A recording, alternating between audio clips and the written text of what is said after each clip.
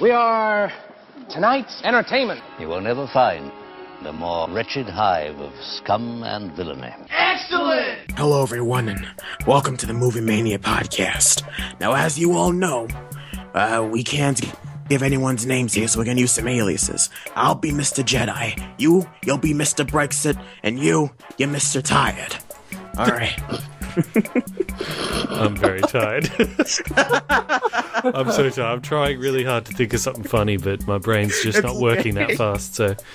I was gonna call you Mr. Sorry, because you like Terminator Genesis, but I'm like, let me take advantage of the fact that it's got 3 Mr. Pops. And you're Mr. Pops, because you like Genesis, that's why. All right, everybody, this Movie Mania podcast. How you guys all doing today? I'm doing good. Yeah, good. Doing okay. I just finished my last job. Got my first on-screen TV broadcast credit today, if you were watching in the UK. Wow. Channel 4, 4 p.m, The Question Jury. Look out for the credits. Anyway, yeah, so that happened today. What did you do? Happening. I was part of the production crew. Oh, right on. What about you, Bandit? Yeah. What were you doing, Bandit? Nothing really. Yeah. Yeah. And you're still tired.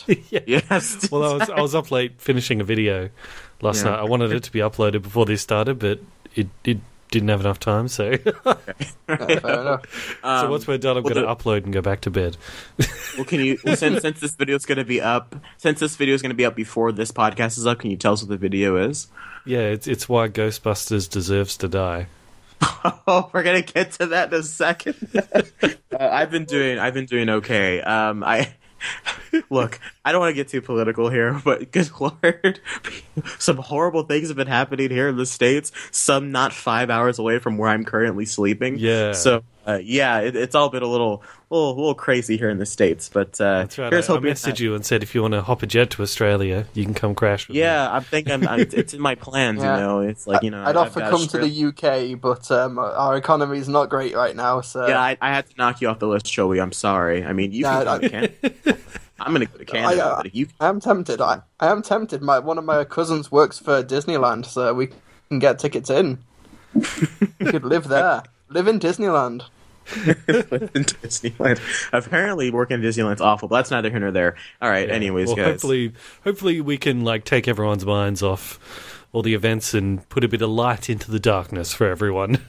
Yeah, man. Because it's been an intense last week or so over there in America, isn't it? It's like over the course of 5 days, there's been all these horrible stories. Pokemon Go gets launched and just you can't get away from it. I know. That's pretty funny. Pokemon Go gets everybody gets shot. Oh boy. I'm telling you, all I'm saying is that, officer, I'm just looking for my Pikachu. I'm not doing anything else. With that being said, let's get to the movie news. Ladies and gentlemen, can I please have your attention? I've just been handed an urgent and horrifying news story. Cannonball!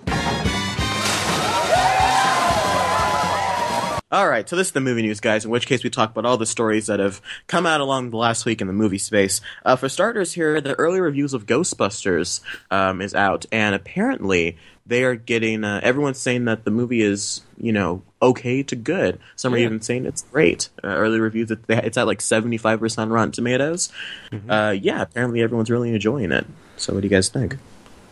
Yeah, it looks like it's a solid sort of B rating, like a B minus sort of thing.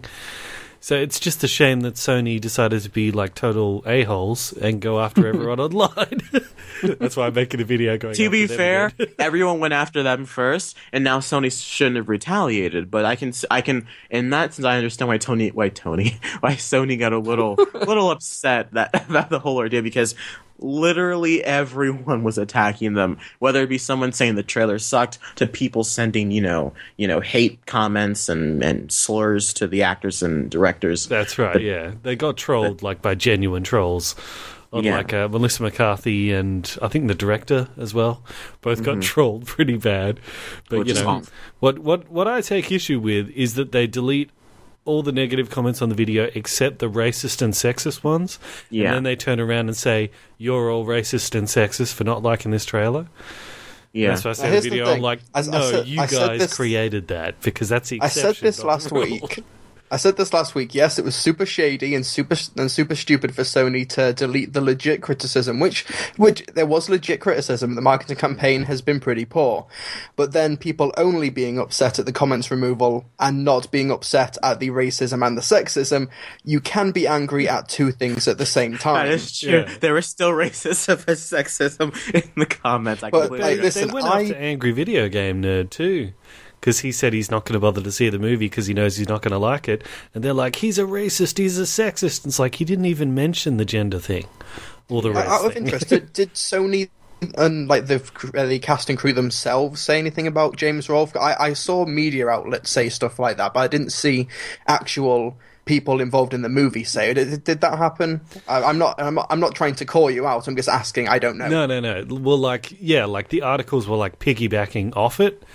But, like, Peter Feige said, like... Paul Feig. Paul Feig. Peter Feig. Peter Feig. Good old cousin Peter Feig walked in the room today. No, go ahead. No, he said everyone online are the biggest a-holes, like, ever. He said that. And then Melissa McCarthy was like, they're all these basement-dwelling losers, blah, blah, blah. So they sort of painted in broad strokes, everyone. But yeah, but no, like Melissa McCarthy didn't specifically go, I hate Angry Video Game Nerd. Here's the thing about the reaction to the positive reviews. Have you seen Reddit over the past, 24, 48 hours when the reviews started to come in? I was about to jump in on that, yeah. There have been concerted, organised attempts to try and downvote every positive review of Ghostbusters, try and claim that Sony is bribing all of the critics, saying that they are not giving negative reviews because they're afraid of SJW backlash, whatever that means anymore. Social justice warriors, so people that are confused. and here's the thing, right? So what sucks about this is that I think I saw one review, I think it was pretty much it, and they gave their opinion on it. And I saw, a typical review of someone that has, a few thousand subscribers, 400 or so likes. And I looked over and it was like 256 dislikes. I'm like, what? This is kind of the reverse situation of something like Man of Steel or Batman v Superman, which we'll get to that in a second, but where they posted the reviews and people who have not seen the film yet are reacting to it besides saying, "Oh, you think the movie's good? Well, I think the movie sucks, even though I haven't laid my eyes on it. So I'm going to download this review." On the other end of the spectrum, I can't remember the guy's name. I don't know. He's a smaller YouTuber, but he posted a review that was like, "Ghostbusters surprise! It sucks and it's sexist and stuff." But in the video, he's like, "I've not seen the movie. Somebody has sent me a plot synopsis it's a reputable source, and I'm going to review the movie in totality based on that plot synopsis, which may or may not be genuine." And it's 90% upvoted, the video. Yeah. The confirmation bias is out of control. And listen, I saw the movie this afternoon. Shall we save my thoughts for later, or in homework, or shall I just spell it out now? Well, I have a lot to say about homework. Save homework. Well, I have a lot to talk about homework. I guess. But either way, the backlash, ain't worth it. Yeah, did busting this movie make you feel good?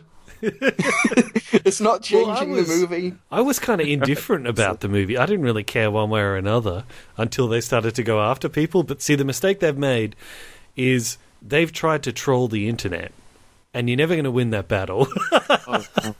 I think there's fault. On both sides. Are people hating? Is the internet hating on the trailer wrong? Yes, but they're not professionals. But when you get, whenever you get a trailer like, say, Illumination Entertainment's Sing, that trailer has everything wrong with movies in it. Sorry, I get it. and there's no downvote campaign for that. I'm just saying, maybe pick your battles better. That's all the furries, Trilbee. And once you see that pig mom dance in the supermarket, gotta see that singing snail. Gotta see them rabbits shaking their butts. Matthew McConaughey as a koala. Yeah. Look, Really? I feel, yes. It looks so bad. It's coming out on Christmas too. I'm like, come on, guys, you're gonna try to rally against Star Wars with that? Jesus deserved better than this. Our Lord and Savior is upset. He deserves better than Koala McConaughey. Hashtag Koala. All right. You know, most koalas have chlamydia for some reason, so... It's true. I don't know why, but somehow they all have chlamydia. Why? Don't move it's because to Australia. He gets older and they all stay the same age. There was some boy band that came to Australia and got pictures with chlamydia, and like one of the koalas like urinated on him, and then he like had to get checked to see if maybe he got chlamydia from the urine. And he's like, man, if I had known that, he goes, I would never have touched the bloody thing. He's like, this is going to be a really awkward conversation with my with my girlfriend back home. Going to be like, yeah, I have to get tested for chlamydia Sarah, from this koala. She'll be like, that's the worst lie ever. Yeah, right. It's like, Sarah, I was in Australia and a koala scratched me. I got to get tested. She's like, why? I'm like, because koalas have chlamydia. They Come on, up. babe. He sounded like McConaughey. Who can say no to that? I loved Failure to Launch. He drove a Lincoln. We can't do this again. We did McConaughey talk last week. Right over a kangaroo with it. No, okay, no. It was the most erotic moment of my life.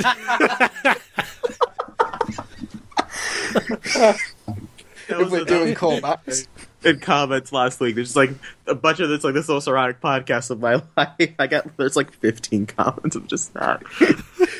When I used to co-host Film Brits, and the episode titles would have just been out of context, random gibberish. That would have, if I was naming the episodes, that would have been the last episode of the Movie Mania podcast. If we ever get T-shirts, we should put that on a T-shirt. Most erotic moment of my life, just so that nobody will buy them.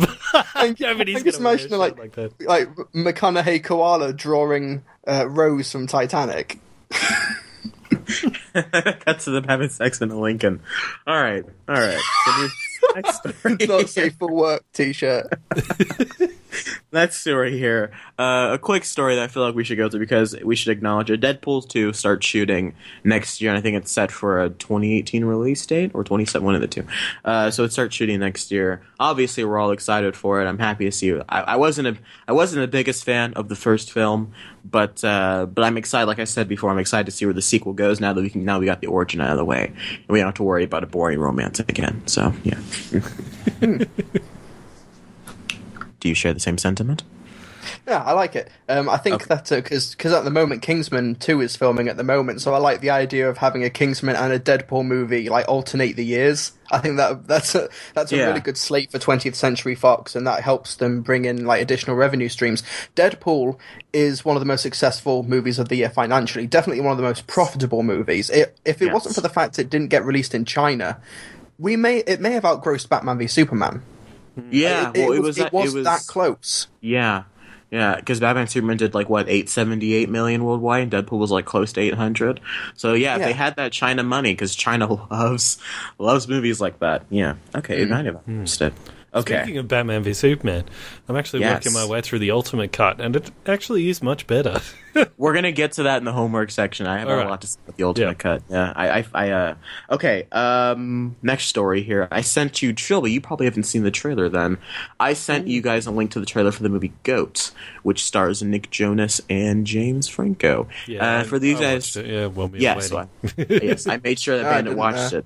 It's okay. Well, let me run you through the plot unless you want to sit aside and watch it for a few minutes. It's only like a 2-minute trailer. What's it called? Goat? Yes. I'll check it out.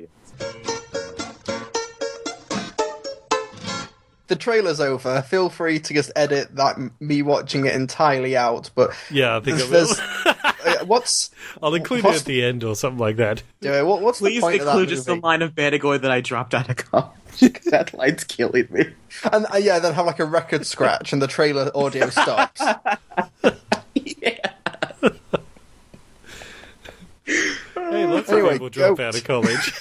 Let's talk about... I'm still in high school. Let's talk about the Goat trailer. Oh, Trey, you've got all of that to look forward to by the looks of it.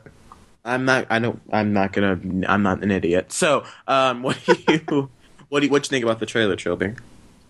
It just seemed like a lot of loud noises. Basically, I don't know. I don't know. Clearly, there's a lot of critical acclaim. It was accepted at Sundance. I'm just looking at Wikipedia now because film journalism reviews seem to be good for it, but it just seems like another like Project X, like MTV frat boy movie. I don't know. You sure that wasn't the MTV introduction that they did beforehand? Possibly, yeah. That may have swayed me a bit. Yeah. but yeah, it just seems like it's. I think it's trying to be like an art house Project X, and I don't know if the two are compatible. That actually doesn't sound like a bad idea, an art house Project X. Tell you what. Yeah, Spring Breakers. I'll talk about the trailer. I think it looks great. Nick Why Jonas, did you make I us haven't watch seen that. It looks so. It looks like a pretty bland movie. Yeah, I was. Are you intrigued getting by the like trailer. paid from them or something to promote it? No. I tell you what, I heard about it and I figured, well, why don't we talk about it? I like the trailer. I apologize for making you guys sit through the 2.5-minute torture that apparently was this trailer. It wasn't bad. It's just I was expecting something more after you singled it out for the podcast. I was impressed by it, and I'm actually very much looking forward to it. Tell you what, we'll save it for the homework section when I see it in 2 months. That being said, Disney's to release a 3-minute Rogue One trailer. I have some issues. They announced last week that they're going to, it's time for them to release another Rogue One trailer because we're all clamoring for it and chomping at the bits for it. And apparently it's going to be 3 minutes long. Wow. Mm-hmm. Well, Comic-Con's around the corner, and so Star Wars Celebration, so it makes sense. Yeah. Well, Celebration, I think it's this upcoming weekend. But There do you we need a 3-minute trailer to a Star Wars movie? Yes, because the very last shot of the trailer is guaranteed to be Darth Vader. So we just need to hear him breathing for just like that extra 30 3 seconds. minutes without Darth Vader? Like we're gonna wait 2 minutes and 50 seconds before we get Darth Vader in a 3-minute movie trailer. To be fair, the Rogue One's got a big supporting cast of characters that are completely original. We've got all these new rebellious rebels that need introducing, and you've got to sell the idea. Rebellious rebels. So you've got to sell the idea that this is in the Star Wars universe, but it's not connected to the episodic chapters. So I think a 3-minute trailer, like you've seen how much that trailers and TV spots for the last Star Wars movie just blew up the internet and broke records. So it's going to get also traction. gave you the entire plot of the movie if you were careful. I saw videos of people that said, every Star Wars clip in order, and then I didn't watch them from what I was told. They pretty much got from the opening scene to the final scene without Luke Skywalker, of course. So I'm just concerned because Disney is prone to releasing things and giving away too much of the film. Like the movie's not out till December, and we're getting a 3-minute trailer. Like we got taste in like bits and pieces of Force Awakens until like September and October hit, and then we got like 30 trailers and 50 clips, and when it was all said and done, we got 15 minutes of the entire film when you put it all together, and it's not even September yet, and we're already getting a 3-minute trailer. Yeah, but at the same time, you got to remember that like this movie is about them stealing the plans for the Death Star, and we know how that story ends. Yes. So it's like they can't give away that much, Yeah. Okay. I think because the narrative surrounding Rogue One is that it's a production in trouble because of the reshoots and stuff. So I think Disney want to try and course correct in damage control to a certain extent. It's like they did that whole Entertainment Weekly thing a week or two ago, and they've released the news about James Earl Jones and Darth Vader, which was rumored, but now it's been officially confirmed. So I think they're just trying to get the hype machine back on track, and I can't blame them for that. And I'm looking forward to seeing the trailer. All right. Well, I'm happy you guys are on a different side of this. I don't know. I feel like Disney. You sound like the YouTube comments, but it's like I said, Disney's been prone to release a lot of the film before it's out. But speaking of damage control, let's get to the homework section. This week, each one of you has a homework assignment. You're going to go out. You're going to start a fight with a total stranger. You're going to start a fight, and you're going to lose. All right, guys, so this is the homework section of the show, in which case we talk about the films that we have either been assigned to see or have just gone out and seen on our own. Anyone else would like to start? Did you guys see anything this week? I saw a little not often told. I love the cough they had to escape. I was like, you guys see anything? And I just hear, Like he's died in the corner. No, sorry, go ahead. Yeah, I saw a little, not often talked about movie called Ghostbusters because it came out in the UK today. We got it like 5 days before America. That indie flick I've heard about. I hear it's so.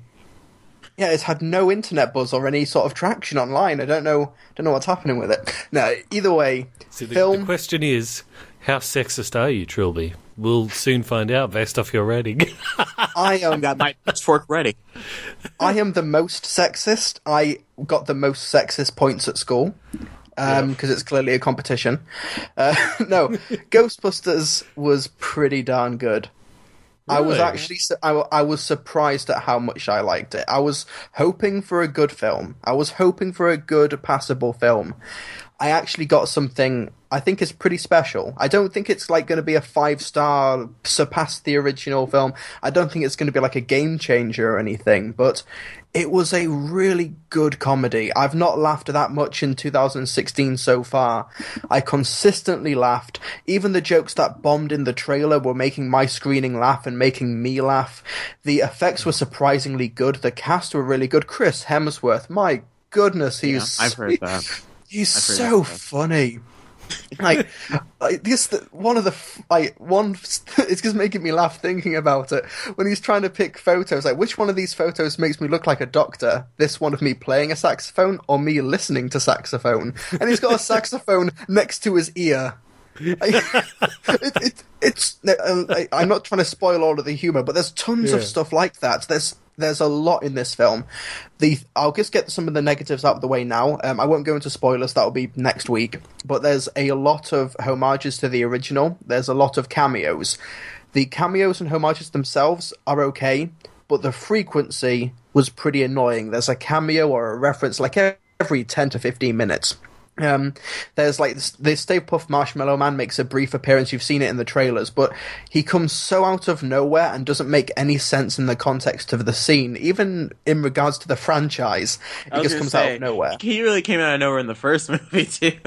But even here he doesn't. And there's a moment where the Ghostbusters get a piano thrown at them, and before it gets thrown at them, it plays the dun dun dun dun dun.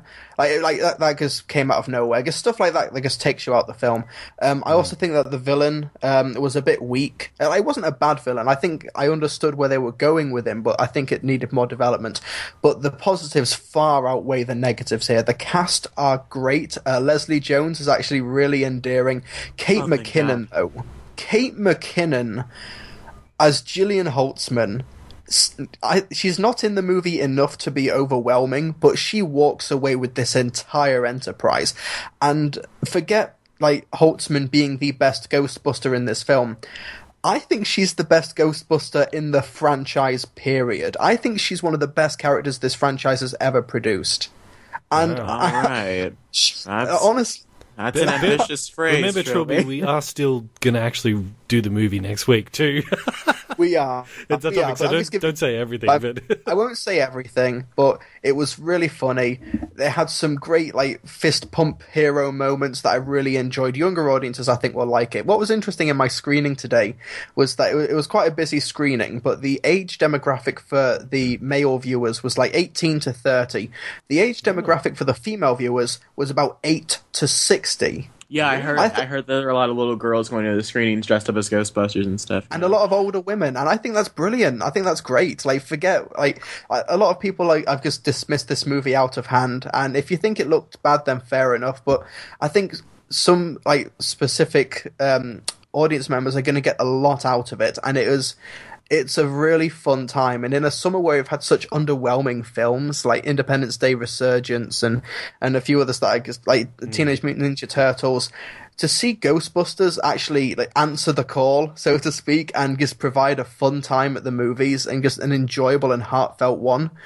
Yeah, colour me surprised and incredibly humbled. This is the Paddington of 2016. in that it looked bad. Wow. It was really good. Well, Bill Murray said it drags on in the first act, then it picks up later.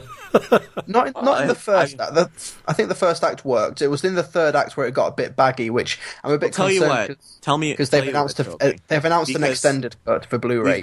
We're gonna get far more into detail. We can let you keep talking about this next week. Yes. But tell me, Bandit, should we save what he gives it out of 10 for next week, or can we do that now? I'm asking you. I don't mind if you want to. All right. What do you give it out of 10, Trilbee? I'm gonna go for an 8. All right. Yeah. Right. It's better. It's not as good as the original, but it's better than the sequel.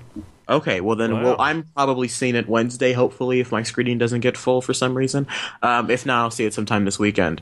Yeah, all right. But yeah, Sony should be sued for the bad marketing. Yeah, I think they're not a good film studio right now. Okay, that's Ghostbusters.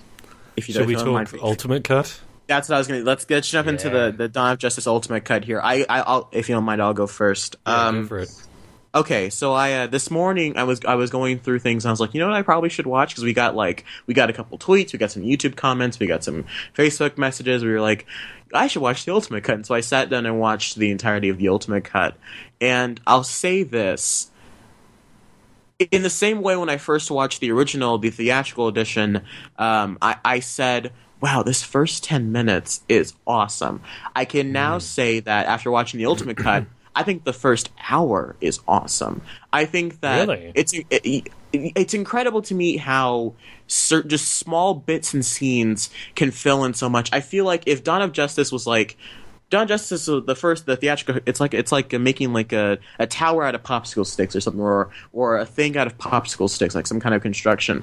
But the glue wasn't there. They hadn't glued everything together yet to make it stick, and so everything fell apart with just the slightest bit of wrong turns made everything go down.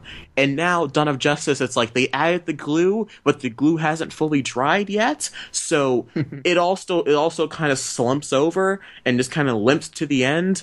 But it's a much better film in the sense that a lot of things flow together a lot easier. Jesse Eisenberg, I've come to the conclusion of what I think about this character. Oh God, I hate that guy. He's fantastic in his role, and I think he's a great villain. But he's not Lex Luthor. That's the problem. Yeah. Like, because if you told me, I think I said this back in March, if you said this is the Riddler or Maxwell Lord or some other character like that, I'm like, this is the best character in the film, obviously. But he's playing Lex Luthor, and that's not what Lex Luthor is. I know.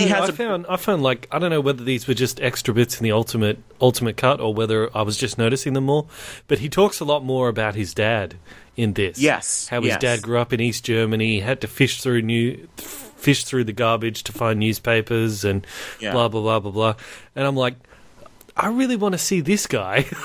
You know, I'm like, I want to see that Lex. I feel like they're setting up. Because they bring it up, it's just, if Dad was still here, and then I'm like, are they setting up the fact that he's like, maybe he could appear. That's what I'm saying. I'm like, are they setting up for him to come back? And because that'd be great. But so the Jesse Eisenberg bit was great. But the thing that makes this movie work more of the Ultimate Cut is everything with Superman himself, because when all the reviews were coming out and everyone was saying, man, this movie feels so cut together, everything feels so empty. I think the main thing that was empty was the Superman stuff, because he only got like 40 lines in the theatrical cut. I'm sure he gets more in this version, and he gets a lot more to do. He goes out and he actually does, without giving too much away, I guess, he actually does reporting stuff, and he actually talks to people. We see people in Gotham think about Batman. We get to see different things.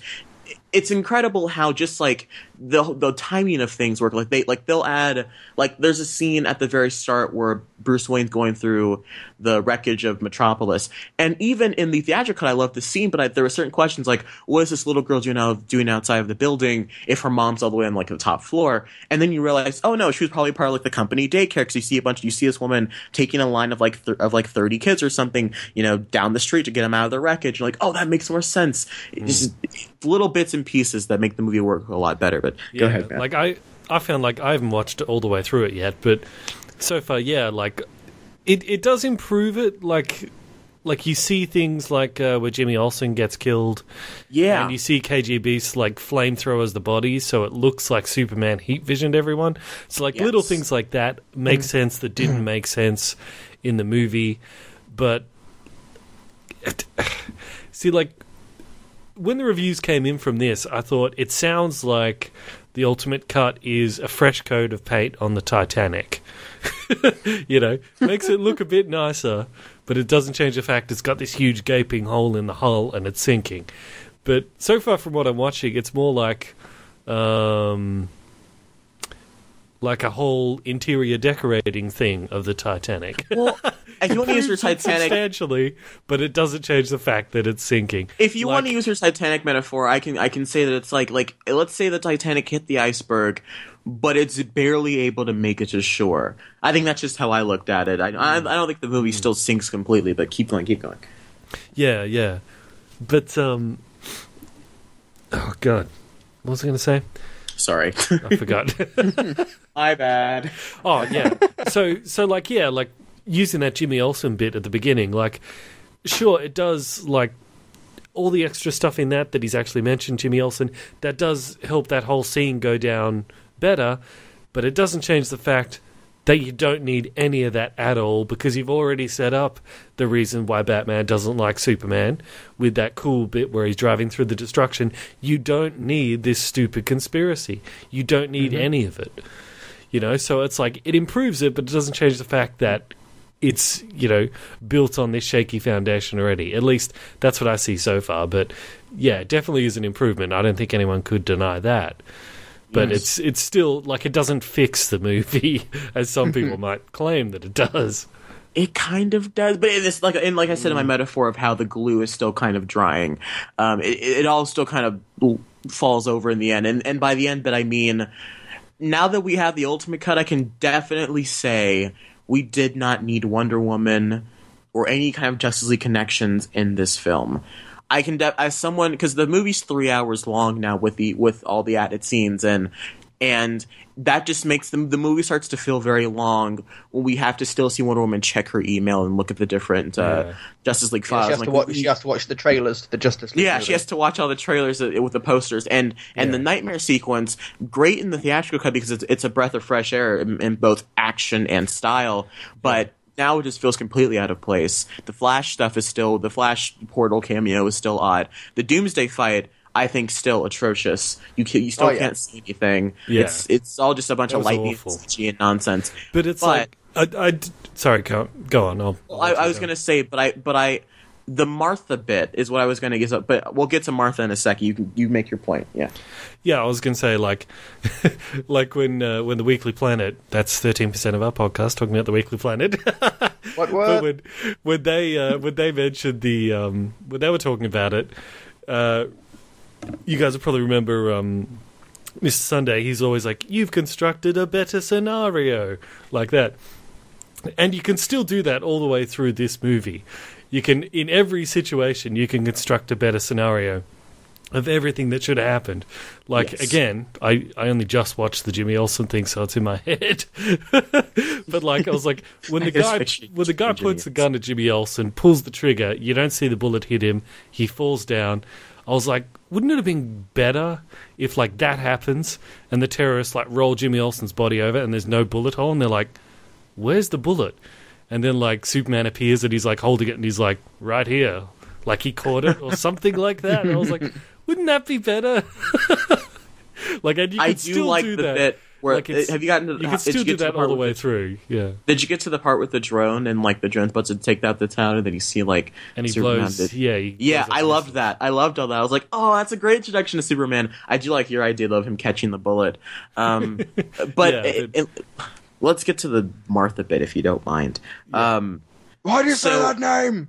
Yeah, so when I watched the movie back in March and the Martha bit happened, I it's like BFG, I stood up and was getting ready to walk. But I was like, no, let's finish watching. I'm at a birthday party. I can't just walk out of the theater. So I sat through the rest of it. But in this version, it works just a tad bit better solely because I'm not sure if they added, but I feel like the way they shot it just made it look, it felt a bit more emotional and a bit more intense. Maybe it's because we got to see more of Bruce Wayne in this role, or in the Ultimate Cut, so we got to see some more of him in it.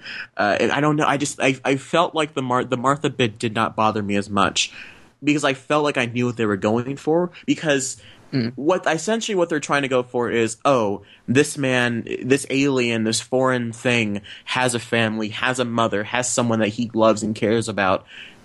And so that kind of what snaps Batman out of it. But that's not really conveyed. What is shown in the film is that Batman and Superman have the same moms, so they become best friends. You know, they have the same mother name, so they become best friends. But I feel like what they were trying to go for is, oh, Batman suddenly has a sense of compassion for Superman because he has a mother too, and he doesn't want to have to lose another Martha in someone's life, if you will. I feel like I knew what they were going for, so I was able to buy it a bit more. Yeah, it's still really stupid, though. I guess they're trying to portray that, like, he's an alien, but in that moment, like, Batman realizes he does have humanity, so he's not a threat. Yes, sort of thing. Because he pins Superman down and says, "You're not a god. You're never even a man." Yeah. And then he's like, "Mom," and he's like, "Oh my god, you are a man." Mommy. Now that I was on a repeat viewing.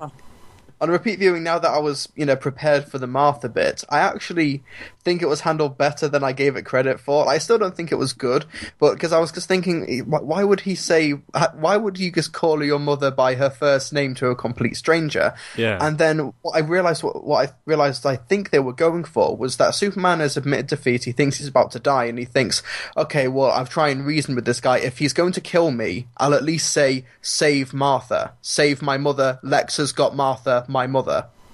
So, because otherwise, save my mum. Who's that? Save Martha. That's that gives you a specific person to look for. Yeah, if that makes sense. It's actually for Batman can be like, "Who's Martha?" And you're like, "Oh, well, now that you're listening, yeah."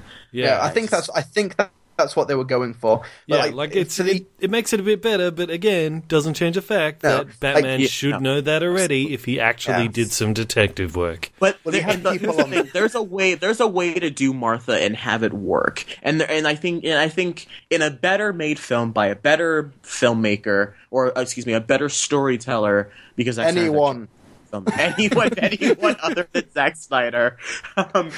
That Martha bit could have easily, because how ridiculous could it have been that the whole, you either die a hero or live long enough to see yourself become the villain thing from Dark Knight. If that was handled wrong, that could have been so hammy and stupid and ridiculous. But because the way they did it in the film Dark Knight, it works, and suddenly you have the motivations for these characters. But so Martha could have worked if it was done better by someone other than Zack Snyder. You had people on Twitter when this cut got released, apologizing to Zack Snyder, saying this has totally fixed the film.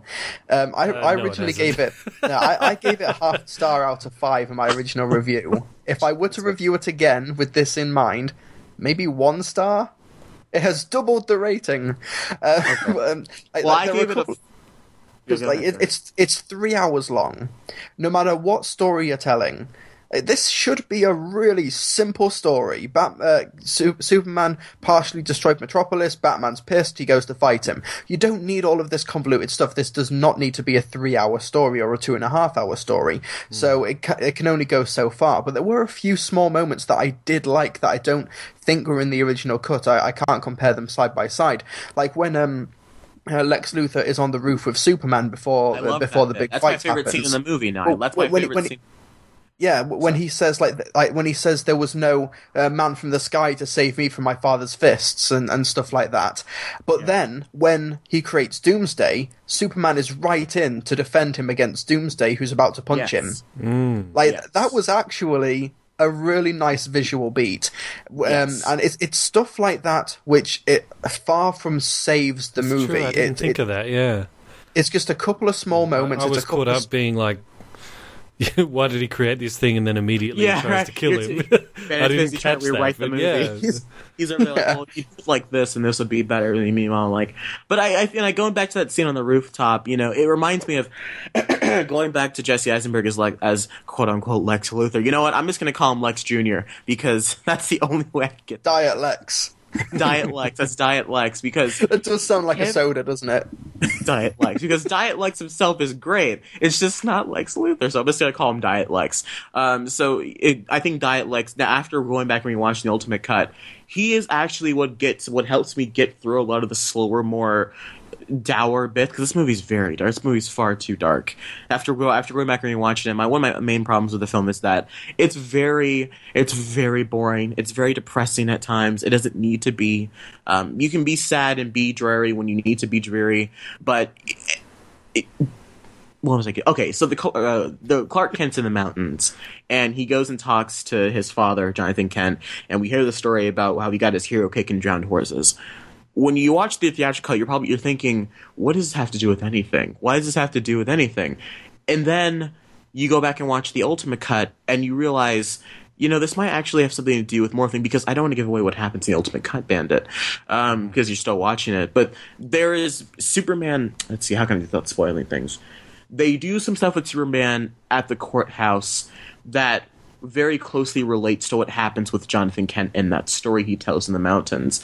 So now that was the change I appreciated the most. Yes, those courthouse changes. Yes, because what happens both before and after. That scene building up to the courthouse explosion, by the way, felt very Dark Knight, and I loved it because it felt very tense, and like the way they cut between things, I think it was like if they kept that in the original movie and cut out the nightmare bit and the flash bit, you could have. Anyways, it's just a bunch of the movie could have worked, and it just kept, like I said, the glue wasn't dry yet. But yeah, I still think that the movie was kind of broken from its very foundation, so no matter what you added or took out and changed, it would still be broken. Like, if you've seen Monty Python and the Holy Grail, you can't build a castle on top of a swamp, because it would just sink. I made Dawn of Justice. Built another one. And then that sank into the swamp. Then it fell into the swamp. I did the Ultimate Cut. Built a third one. That bird dad fell over, then fell into the swamp. Exactly. It's that. That's probably going to be Justice League, yeah. Just going to be bird dad fell over, then fell in the swamp. But the fourth one stayed up. Suicide Squad stayed up. What about the Flash? Well, that one stood up.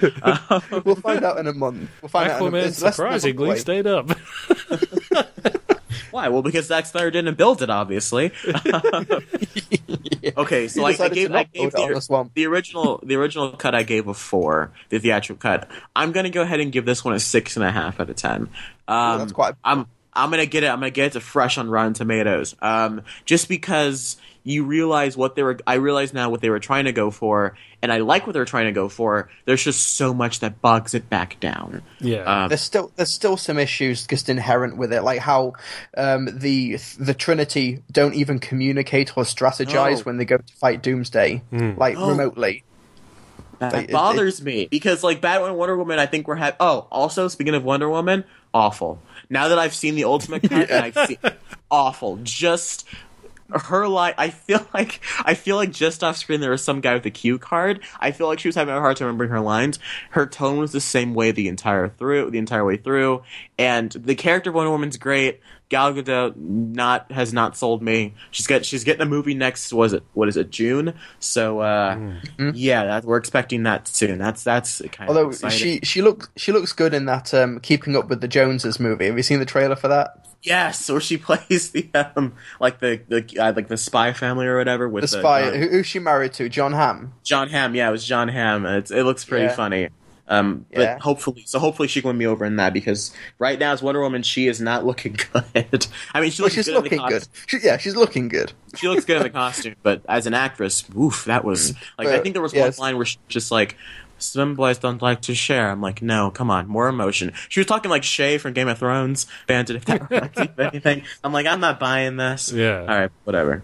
Yeah. Well, I got to finish watching it before I can, score it or whatever. But it's certainly like I said, the theatrical cut is the worst movie ever made. I stand by that. The Ultimate Cut definitely is not the worst movie ever made. I could say the Ultimate Cut but I got to finish watching it first. The Ultimate Cut is officially now not the worst movie of the year. That now goes to the BFG. But anyways, I draw a line between the theatrical and the Ultimate Cut, though. Yeah, because I see the Ultimate Cut as a DVD, not as a theatrical release. So because they did not I feel like if they would have given us the Ultimate Cut, though, I wonder how it would have been received, because I feel like. I wonder if they released Batman v Superman as the 3-hour version, how would people? I feel like it would have been received the exact same way. I feel like people still it wouldn't have been enough. I feel like it's only because we've gotten the garbage that was the theatrical cut that now that we have something slightly better, an actual improvement, that we can actually call it an actual improvement. I don't know. That's my theory. That's placebo effect. All right. And final thoughts? We can move on. No. All right. The movie's still pants, so there's just a lot more of it. A lot more pants. That's Mr. Sunday's review. He was just like, look, the movie's still awful. It's way too long. Okay. So, did you guys see anything else this week? No, not really. All right. I was meaning to see the BFG, but I didn't get a chance. Good. Save yourself some money. Okay, so... I'm seeing it Friday. No regrets. Whiz pop, whiz bang. Makes the bubbles go down. Okay, so I'm going to talk about a movie. So I saw this movie, this little small indie film that I think a lot of you are going in. I know after the GOAT trailer, you're all going to think, oh my god, which trailer? I'll recommend all these indie films. But this one is, it's quite good. It's up for a contest right now. I hope everyone can check it out. It's called The Christmas Detectives. And it's... Oh, Trilbee's little squeal he just did. Someone animate that.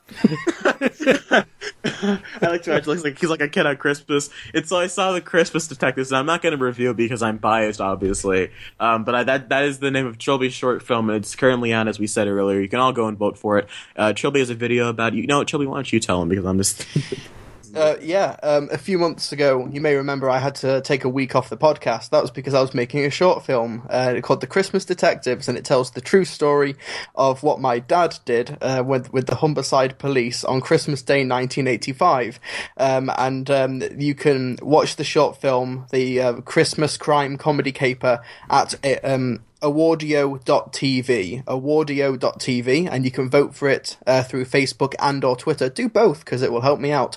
And at the end of the week, whichever film on that website has the most votes wins. So hopefully next time we record a podcast, I could be an award-winning filmmaker. Yeah.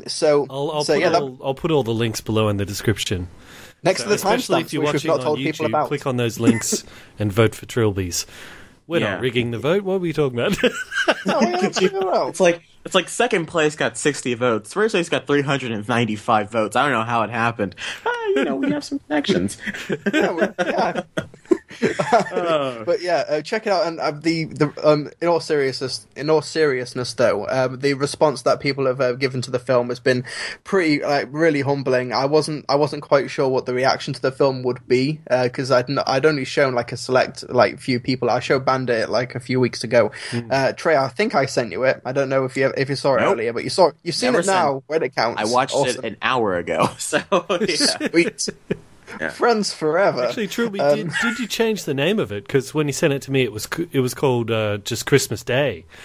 So have you changed the name, or was it just different on the file? Yeah, that was just the file name. The name was always The Christmas Detectives. Okay. Cool. But people I've said that they found it really good. It's clearly a guerrilla, no-budget short film. It's meant to be set in 1985, but some of the cars in the background Brilliant are clearly acting, not. Especially from the guy playing your dad's younger self. Amazing. There's such a similarity to my dad. He's going places. He's like the British, Leo, Leo DiCaprio. He's got a sense of confidence to him. I wonder if he does anything on the internet. I gotta check him out. Anyways, yes. See, originally for that role, it was that guy or Chris Hemsworth, and I just thought that guy's clearly much better looking. Luckily, that William guy lucked out because he's not in Ghostbusters. His audition was great. It's almost like he knew exactly what you wanted from the performance. It's like he was inside your head. In all serious though, I do like how you went kind of Ant-Man on it, and how sometimes without giving too much away, someone will be talking in modern times, and someone else will be talking in 1985, and the lips will kind of sync up Ant-Man style. And I'm like, I really like that storytelling device, but whatever.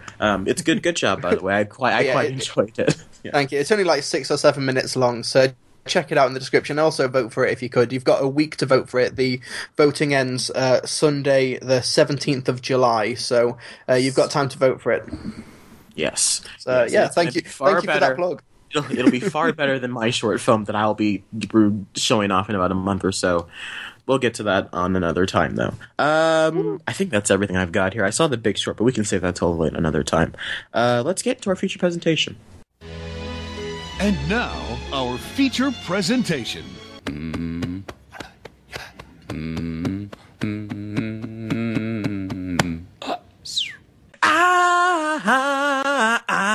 Hooked on a feeling. We're doing Tarantino. Okay, sorry guys. That song. It's they play it in Reservoir Dogs. Hooked on a feeling, and it's always like I love that song from Guardians of the Galaxy. It's always music. Like his movies are just as musical as they are visual. Exactly, and it's so riveting. All right, guys, we're doing the films and the style of the man Quentin Tarantino. You guys have been asking for us to do this for quite some time now. We're finally giving it to you. Cannot wait for you guys to be disappointed. We feels like we've kind of already done it, but that's because we've talked about Hateful Eight and Pulp Fiction both quite extensively. Yes, well, movies I think we both very much enjoy. Yes, so who wants to go first? Do you want to do, like, overview thoughts first? Oh, yeah, okay, well then who wants to go first in their overview thoughts? I'm going to take a swig of water here. I'm thirsty, my throat's dry. And I'm just here with my nice cup of tea. Just able to talk for hours. All right, well, I'll jump in. Quentin Tarantino, the guy, he's, I think, like... Looking at, I sort of strategically picked different movies throughout his filmography because, also just based off what I haven't seen of his. But I think his big sort of breakout hit was Pulp Fiction. Everyone sort of knows him for Pulp Fiction. Reservoir Dogs was like a cult classic. That was like an unexpected hit, and that's what got him, the job to do Pulp Fiction, which put him on the map. But that was such a big hit that it cast a shadow over his career for a really long time. And I've heard him mention in like interviews and stuff before that he was really kind of worried about what he was going to do after Pulp Fiction, because he realized that if he does another movie like that, a lot of people were like, we want another one like that, but if he does that, he's going to sort of get stuck doing those kind of movies and he can't do other stuff. But then he was like, if I do something radically different, then it's going to alienate a lot of these fans I have now.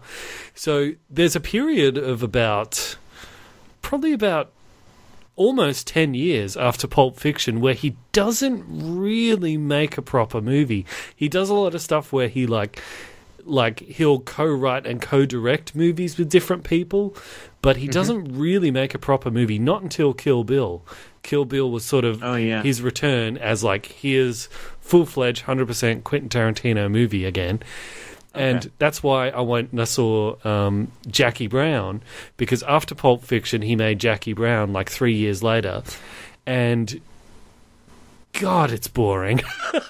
It's kind of like the anti-Pulp Fiction, isn't it? Yeah, it's like it takes all the talking head stuff of Pulp Fiction, but it's like it removes all the gore, removes all the violence, and it's like if you ever want to know what would a Quentin Tarantino movie be without all the gore and without all the violence, it'd be Jackie Brown. It's so boring, and I think he must have, based off the fact that it came 3 years after Pulp Fiction, he must have jumped pretty much right into making that.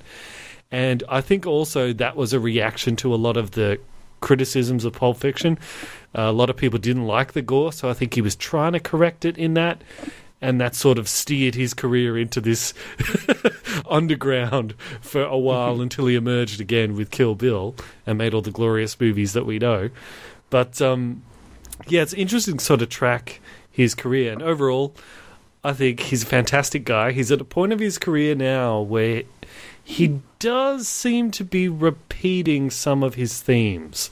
Like Hateful Eight is basically Reservoir Dogs, but inverted. Where in the setting of Django.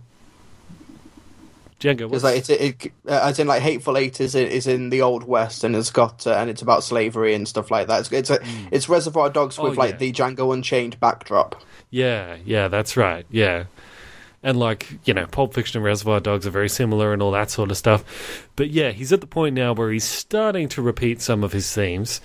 But who cares? They're still great movies. Well, anyway, I think I've talked long when enough, you talk about repeating themes, I think certain directors are really good at doing that without people, not necessarily catching on, without people getting sick of it. Like someone like Christopher Nolan can tell a story that's, always grandiose and thematic and sometimes and oftentimes very much so out of order and people don't get too upset about it. I think like Interstellar was like the first time people were just like, I don't know, man, Christopher Nolan may not be the best director, even though I still love that movie unabashedly.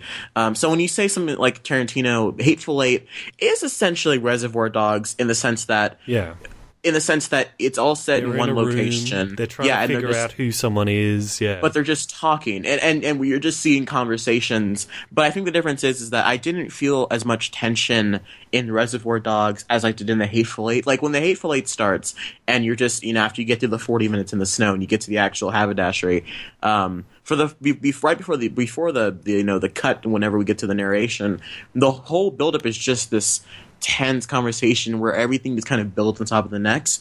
But with Reservoir Dogs, it's just a bunch of guys having conversations. And granted, there is a switch when people, when things do actually start happening and people end up getting, and more than one person ends up actually getting shot, and more things start getting revealed, but for a long time, it's just guys having conversations. And I think the opening scene where they're at the diner. I think that might be I forget that's the opening scene, but it's one of the earlier scenes where they're in the diner talking about tipping.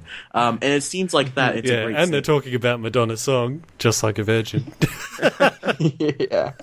Did you hear that Madonna actually responded to him at one point? Really? Did she? What did she say? Yeah. The two ended up meeting, and she gave him a signed copy of the Like a Virgin CD, and on the inside it said, "No, Quentin, it's about love." Something like that. Words to that should effect. we describe that? What that conversation in that scene is like for people who don't want to, who don't know? How do we do the family-friendly version? I'm honestly forgetting what you guys are talking about. If I'm honest with you, I saw the movie 2 days ago, and I have no idea what you guys were on about. I'm like, what Madonna Can't have been song? that good. You remember the guy he's saying Madonna's song is Just Like a Virgin, and he's saying that the song, it sounds like it's on the surface you think, oh, it's just about love, but it's really about how she was dating this rather large black man. Let's just say, yeah, that's right. So much so that when they have their special time together, it hurts the same way as it did the first time, hence Like a Virgin. That's right. So when you were telling that story, Trilbee, I was like, I wonder if she's going to be like, is his theory right? Is that what that song's really about? Because you get those quirky openings and these dialogue-driven sequences that are they're often in films nowadays, particularly in student and indie films. But in the early 90s with Pulp Fiction and Reservoir Dogs, that wasn't around. That wasn't common. And Tarantino, I think, is one of the most influential filmmakers of our generation, I think. Whether or not he's the best or worst, it's up to you. But I think he's one of the most influential. Definitely in regards to the new wave of filmmakers. Oh yeah, he's one of the modern classic filmmakers, and I think I put that in the Facebook page. When people, if you were to say make a Mount Rushmore of the best filmmakers in the last 20 years, Tarantino's on that Mount Rushmore. I would personally put Nolan on there too, but Tarantino's definitely up there. If it's the last 20 years, yeah, I'd say put Nolan on there too. Yeah, it's Tarantino, Nolan, and I can't remember the other two. Edgar Wright. Edgar, probably. I don't know. He's made some great movies. But going back to Tarantino, the movie opens up, Reservoir Dogs opens up with the scene where they're talking about tipping, and they make a great point about how, people are saying how it's always rude not to tip people, and Steve Buscemi is like, I don't believe in it. And then he starts talking about how, people are like, they work for tips at this restaurant. It's like, yeah, but they do that for McDonald's too, but you don't tip at McDonald's, do you? And I said to myself, that's a great point. And so next time I go to McDonald's, I'm probably going to tip the people working there. I'm like, can you keep tips because of that scene from Reservoir Dogs? Is there tipping in Britain, Trilbee? Because there's no tipping here in Australia. There is tipping. If you go to it's of course you don't have to do it, but there are some places in London where they put the tip on your bill, and I think that is outrageous. I will tip if I want to, and if I think you've done a good enough job. How does it work though? What's the protocol for that? How do you even know how much to leave? As someone who's only started, is you tip 10 to 11%. Okay. That's because like the unwritten rule. Like, say your meal comes to £28 or $28, you tip like maybe like $3, yeah, like around that area, yeah, you tip like typically 10 to 11%. But so tipping, that's to subsidize the minimum wage. Yes, essentially, because they often get paid minimum wage, so they need more than minimum wage to survive. Hence the tips. What is minimum wage in America? $7.50. I haven't. Wow, that is really low. It's like $6.70 in the UK. £6.70, which is like $8 or $9. I think here in Australia, the minimum wage I think is $13 an hour, which is probably why we don't have tipping. Yeah, don't need to. Or because if you ask an Australian man to tip somebody, he's going to throw a boomerang at your face and then have his pet kangaroo bite you. Sorry, I had to. What'd you say, mate? The UK minimum wage is like just under $9, which is it's, I don't know if that's reasonable or not. It might be higher. It might be like $8, but I was told that minimum wage is like $7.50 around that area, something like that. But then again, I haven't had a job yet. I applied and then they didn't accept my application. But that's neither here nor there. So, do you guys, Trilbee, what do you think of you? Talk Tarantino. Go ahead. Tarantino in general, or shall we move on to films? Let's move on to films while we're at it. Well, since we're on Reservoir Dogs, it's where it all started, and I think because it is one of the most influential independent films ever. Like it's made on a shoestring budget. You can tell it's set in one location, and I didn't watch this for the first time until a few months ago, actually, because when me and my girlfriend moved to our flat, and it was we were promised a furnished flat, but we turned up and the place was barren, and we set up the TV which we brought with us, and we watched Reservoir Dogs for the first time, and we could relate to the people in Reservoir Dogs. You know, turning up at a location, it doesn't quite go to plan. You're in this barren location, and you just want to kill each other because it's so stressful. So basically, that's. I don't think one of you showed up with there being shot, though. I don't think one of you rolled up with the bullet in your belly.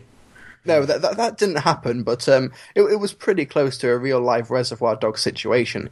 But yeah, it's weird watching The Hateful Eight first and then watching Reservoir Dogs. I think Reservoir Dogs is his first movie, but it's the last one I've seen. So it's weird, reverse engineering his filmography like that. But you see, just his propensity for dialogue and just his weird. But somehow organic cuts. His editing is actually really on point in this film, and of course the reliance on hardly any music, but licensed music, which so few of his films actually have a composer. He just plays his favorite music. Yeah, which is an interesting touch. I think that's why the Hateful Eight works so well as well when you think about it, because the Hateful Eight has that score by it's Ennio Morricone or something like that. Something like, I can't pronounce the name properly, but that old famous composer. Yes. Ennio Morricone. Ennio Morricone. There you go. I said it how it was spelled, but not how it's pronounced. And so, yeah, go ahead, Bandit. I was just going to say, for his music, I guess the fact that he's just playing the music he likes probably feeds into sort of a trademark of Tarantino, which is like he'll play the music, but then when it jumps to have done the scene, it just cuts. The music just stops. You know, yes. That happens a lot in a lot of his movies. Maybe it's not so much a stylistic choice, whereas he's like, how am I going to transition this music out? Oh, I'll just cut it. And now it's kind of become his style. Yeah. It's great if you could weave in like shortcuts in filmmaking as a style. Yes, it's always helpful. But I think there's something that happens in Reservoir Dogs that happens in all of Quentin Tarantino's movies. But I feel like whenever it happens in Reservoir Dogs, I was very, very uncomfortable, and that was every time they used the N-word. And I think that helps with because when the Tarantino's the wrong director for you if you don't like. I'm getting to the point, like when it happens in something like Django or The Hateful Eight, I'm completely cool with it. I don't know why, because I guess it's set in that time, so people would just still use that word in that way. But like the fact that this is set in like 93, whenever the movie's set, like 92, and it's about a bunch of white guys who are crooks that I'm supposed to be, you know, quote unquote rooting for, and then they all start spewing the N-word. I didn't feel a lot of sympathy when they all started getting, you know, killed away. I was like, good for Michael Madsen getting shot by a. I'm not sure what was I going for, but yeah, that wasn't fun. Every time they had to drop that line, like, you're talking like an N-word. I'm like, you don't need to, you know, that's not necessary. But yeah, whatever. It is like trying to be edgy, independent 1990s filmmaker, which it was edgy at the time, but now it's kind of aged badly. Yeah. Yes. Well, I think at the time, like when he made it, he was the new kid on the block. So you know, if you're the new kid on the block, you got to make a lot of noise, otherwise people don't pay attention to you. You know. Yeah. So it was probably part of that as well. Today's age to make a name on the block than offend some black people. That's absolutely. Well, that and Gore, that's what made people pay attention to him. Well, if you look at today's society, black people and Gore go very well together. So, sorry, I had to. Let's pull this up. Yeah. Well, Reservoir Dogs did make a splash when it was debuted at the Sundance Film Festival, and the very first screening of the movie went horribly wrong because they were the film was screened in a really old movie screen, and it was not a widescreen screening. It was like, for some reason the projector would not do widescreen, so like half of the screen for Reservoir Dogs was just completely cut out, and Tarantino filmed it in such a way to utilize the widescreen. So like 10-15 minutes into the film, he just stood up, yelled at everyone in the screening and said, "Stop the movie, this is my very first movie, my very first screening, I do not want it to be shown like this." So they screened it again in a different place, and then they changed that movie theater to they changed the projector and the screen to accommodate widescreen viewing. So what 1990s theater is still screening a 4x3 movie? I don't know exactly. Well, that nostalgia for the old-fashioned filmmaking comes full circle with Death Proof. Nice segue. Which I'll wait for you to finish your point, then I'll talk about Death Proof. That was the point. Sure, okay. Yeah, he's mad for the film. He doesn't want to film digitally for some reason. You know, I don't entirely get that. I'd be like, maybe it was a digital 4x3 projector. So he just has like a grudge against film projector, like digital projector. He's like, no, a digital projector almost ruined my career. I don't know. It killed my family. Well, prepare to die. Yeah. It killed Martha. Why did you project in that aspect ratio? 4x3. It has to be widescreen. Why'd you say that aspect ratio? Why did he say 4x3? What does he mean by that? What have we done? Oh god. But yeah, okay. So a Tarantino movie that kind of flew under the radar for a lot of people. I'd never seen until this. Came out in 2007. It's called Death Proof, and it has Kurt Russell in it. So I guess that's where he and Tarantino first worked together. And then, you know, of course, Kurt Russell was then in Hateful Eight. Did a really great job in Hateful Eight too. Yes. But what's strange about this one, of this Tarantino movie, 2007, this is a movie that he clearly made just because he enjoyed those kind of movies, and you can see it, and you kind of get into the spirit of it, like talking like again about his nostalgia for the old films. This is one where he's actually gone out of his way, where he'll include, which I'm sure is not real, I'm sure it's a digital thing he put in, where it looks like there's grain on the film as it's going through, like an old 1960s movie. And there's even bits where there'll be so like the audio will kind of like drop out of one speaker, and you're like, did he put that in on purpose, or is this a bad recording, or what? So yeah, and there's like grit and stuff on the film. So, but you could see there's that love there that Tarantino made it. He's like, yeah, I want to make this like a movie from the 1960s. And I got to tell you, like, I meant to go look up on Google. I thought he was working through some issues when he made Death Proof. Because I wanted to go and find, like, maybe he just got divorced from his wife or something, because he was working through some issues, I think. But is he married? I don't know. I don't even know. I never went and Googled it, but I meant to, and then I forgot about it. But I feel like that's why he thinks he can get away from things. He's married to a black woman, but whatever. That's neither here nor there. He's married to his job. That's right. But Death Proof is about Kurt Russell is a stuntman called Stuntman Mike, and he's got a car that is one of those stunt cars which is death-proof. You can crash it and you're almost certain that you won't die. That's why it's called death-proof. And he uses this car to murder people. As you do. Like, killing them with, like, a head-on collision, and then he can be like, oh, it was just an accident, and then he can go do it again. And it's such a strange movie, because it's like the movie's basically a carload of girls, right? They're talking, booty shot, talking, booty shot, talking, foot fetish shot. He loves his foot fetish. Like this and Jackie Brown, it's really visible watching one after the other, his foot fetish thing going on. There's a lot of shots of like girls, like as they're driving around, and like girls will like one girl in particular must have loved those feet.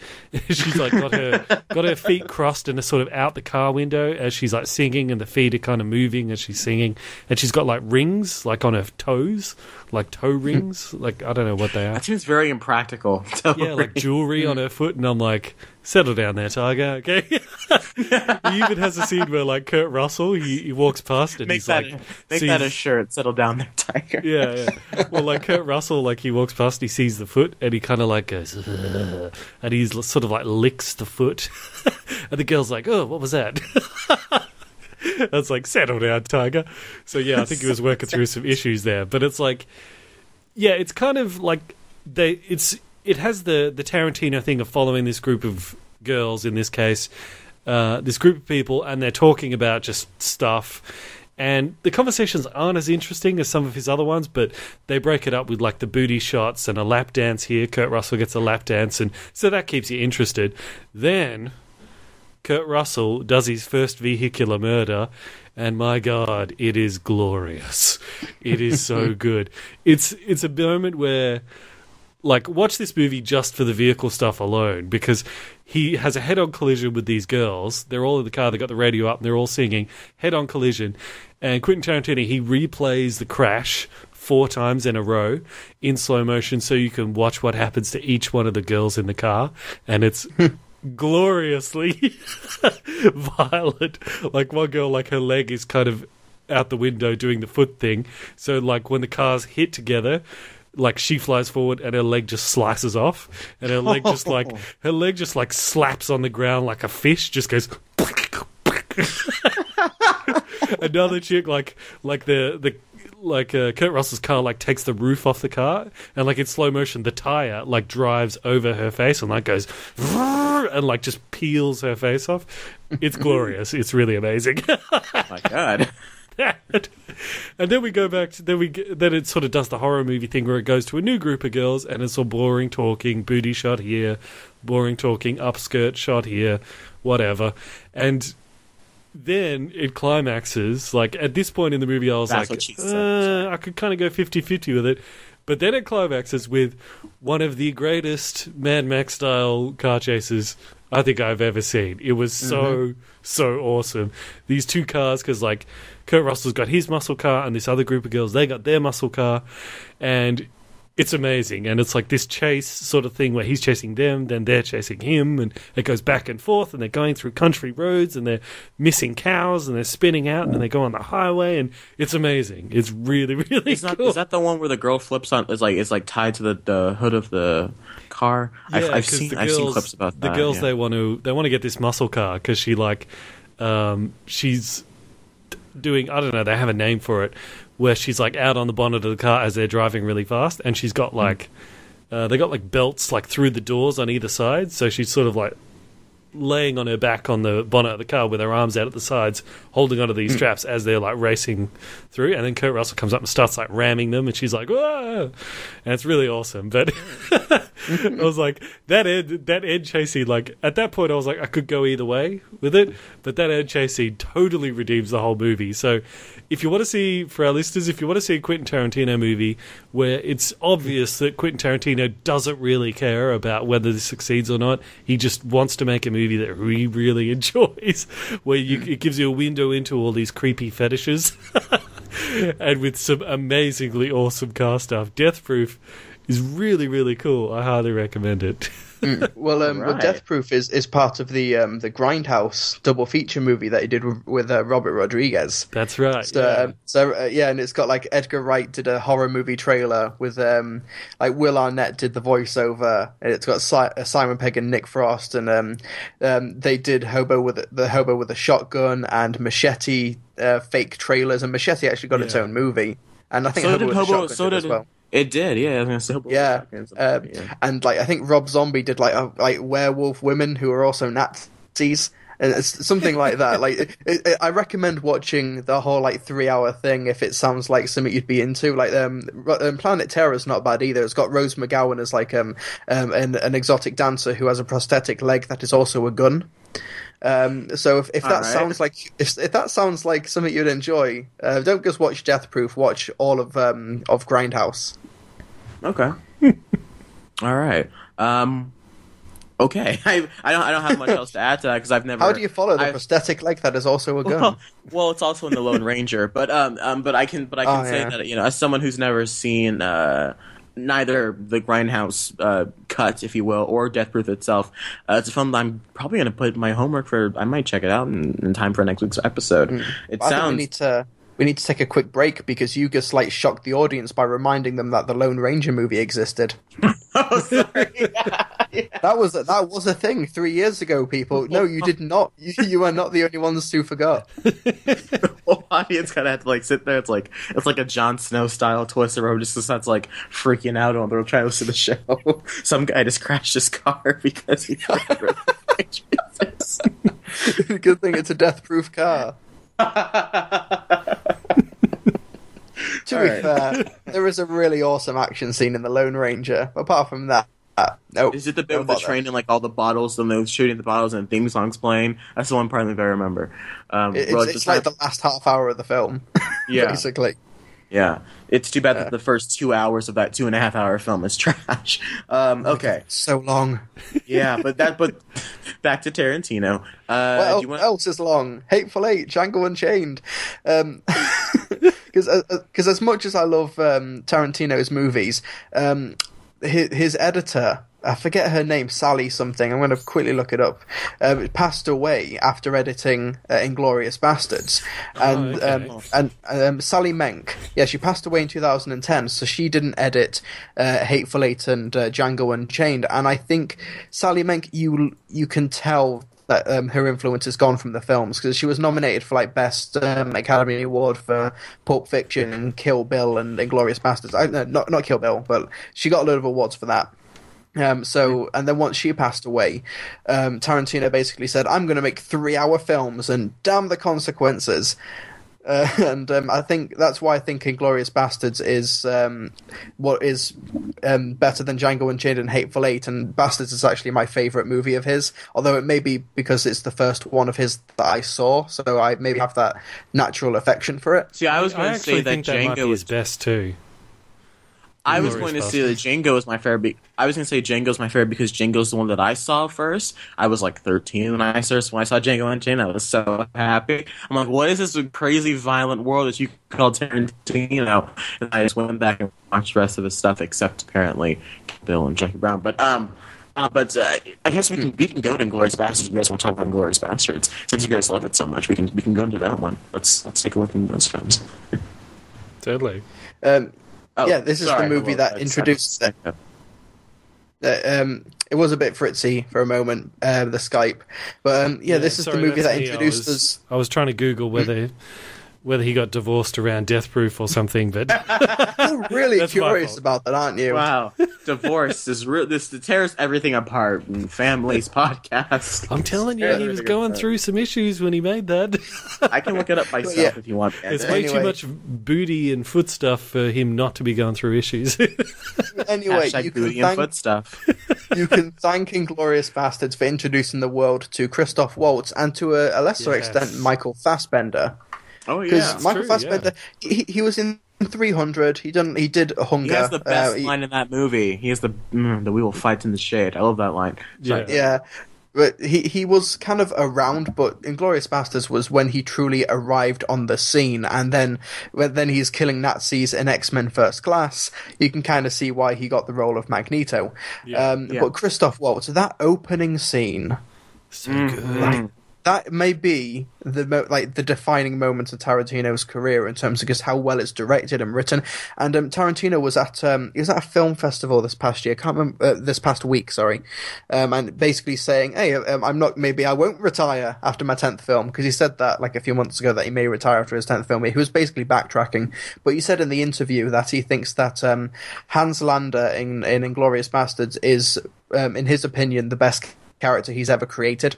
That's a bingo. Sorry, very good. And that's a bingo. I think he's right. Is that how you say it? That's a bingo. You just say. We just say bingo. Bingo. How fun! It's wonderful. I love that guy. Also, he's my favorite Nazi. He really is. You can't help but like the guy, even though he's absolutely horrendous. Even after he strangles that chick, you're still kind of like, but he's so charismatic. He's a great villain in that you love to hate him. Yeah, and that's the best villain. Daniel Bruhl also, like, he broke out in this film as well. Daniel Bruhl's a great actor as well.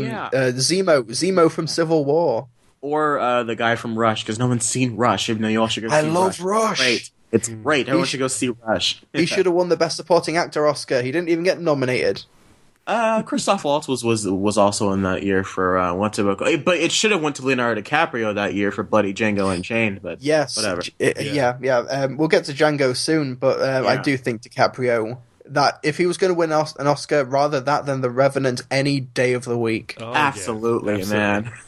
We'll be in the parlor room having white cake. Yes, but you know, wait, I forgot that line. I think it just came flooding back. Okay, go ahead. I remember going back to like Christoph Waltz, Tarantino. He was talking about when he and Christoph Waltz, like, sort of a characterization for Hans Lander there was in that opening scene where he's talking to the farmer guy.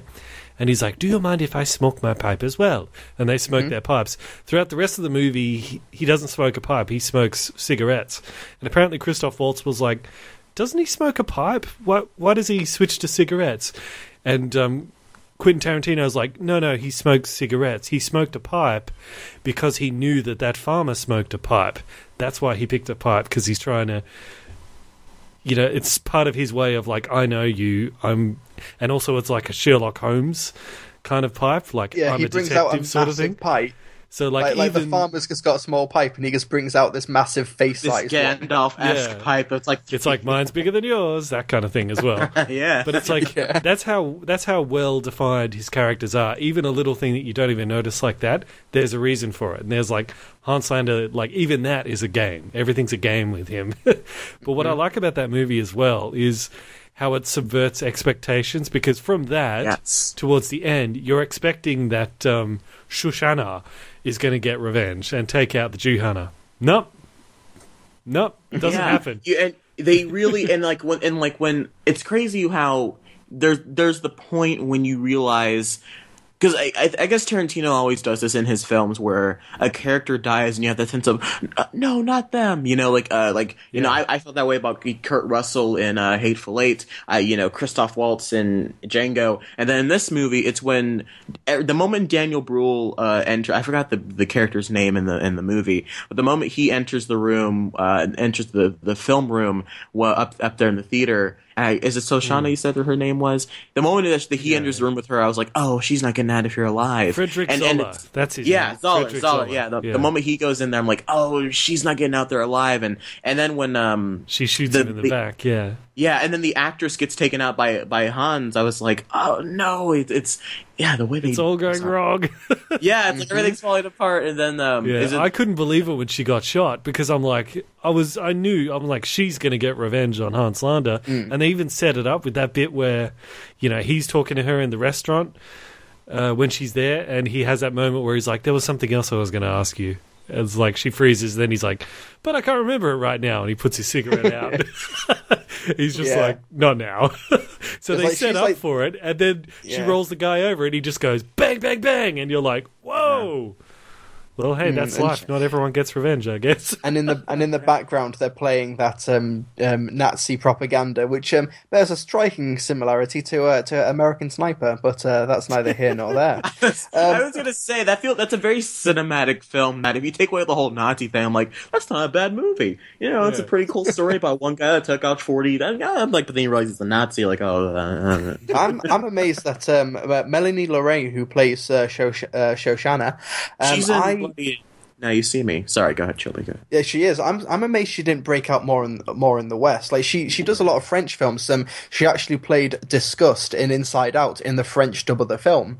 But I'm amazed that she didn't break out more after appearing in a Tarantino film, because Tarantino tends to resurrect careers like John Travolta. Oh yeah, yeah, he sure resurrected his career.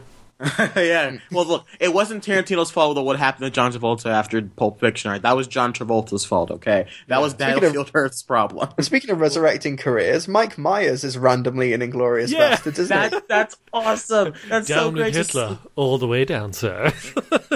Well, now we've got all our eggs in one basket. Now it's time to blow up the basket. Can Mike Myers make movies again, please? I don't know about you guys. He's got one coming up. Does he? Is it a comedy? I want to go see it. I'll check it out. Look, it's called Terminal. Let me just look it up. You keep talking. I'll find out this film. I think it's like got. Please don't be about cancer. Please don't be about cancer. No. Okay, it's got Margot Robbie and Simon Pegg in it. It's a noir thriller. I'm in. That's all you need to say. Wow. Simon Pegg in a noir thriller. All right. I'm in. I got you. It's directed by Vaughn Stein. And what did he do? I don't know. I'm finding out. It's from the screenwriter of Harry Potter and the Deathly Hallows Part 2. All right. And it's from Steve Kloves. I think so. All right. I think it's a first-time director, actually. Oh, okay. So I'm excited then. Actually, that's hey. Yeah, he worked on. Well, he worked on the second unit for World War Z, Snow White and the Huntsman, Danish Girl. He's done a lot of second unit stuff, so clearly experienced. Well, about time he got himself his own movie. Anyways, back to Django. Or not Django, back to Inglorious Bastards. Yeah. I definitely think that's Quentin Tarantino's best work. It sort of takes all the different things that he's known for and like combines them all. Like it's got the Pulp Fiction thing of its movie starts out and there's separate story threads and they all slowly intertwine as the movie goes on.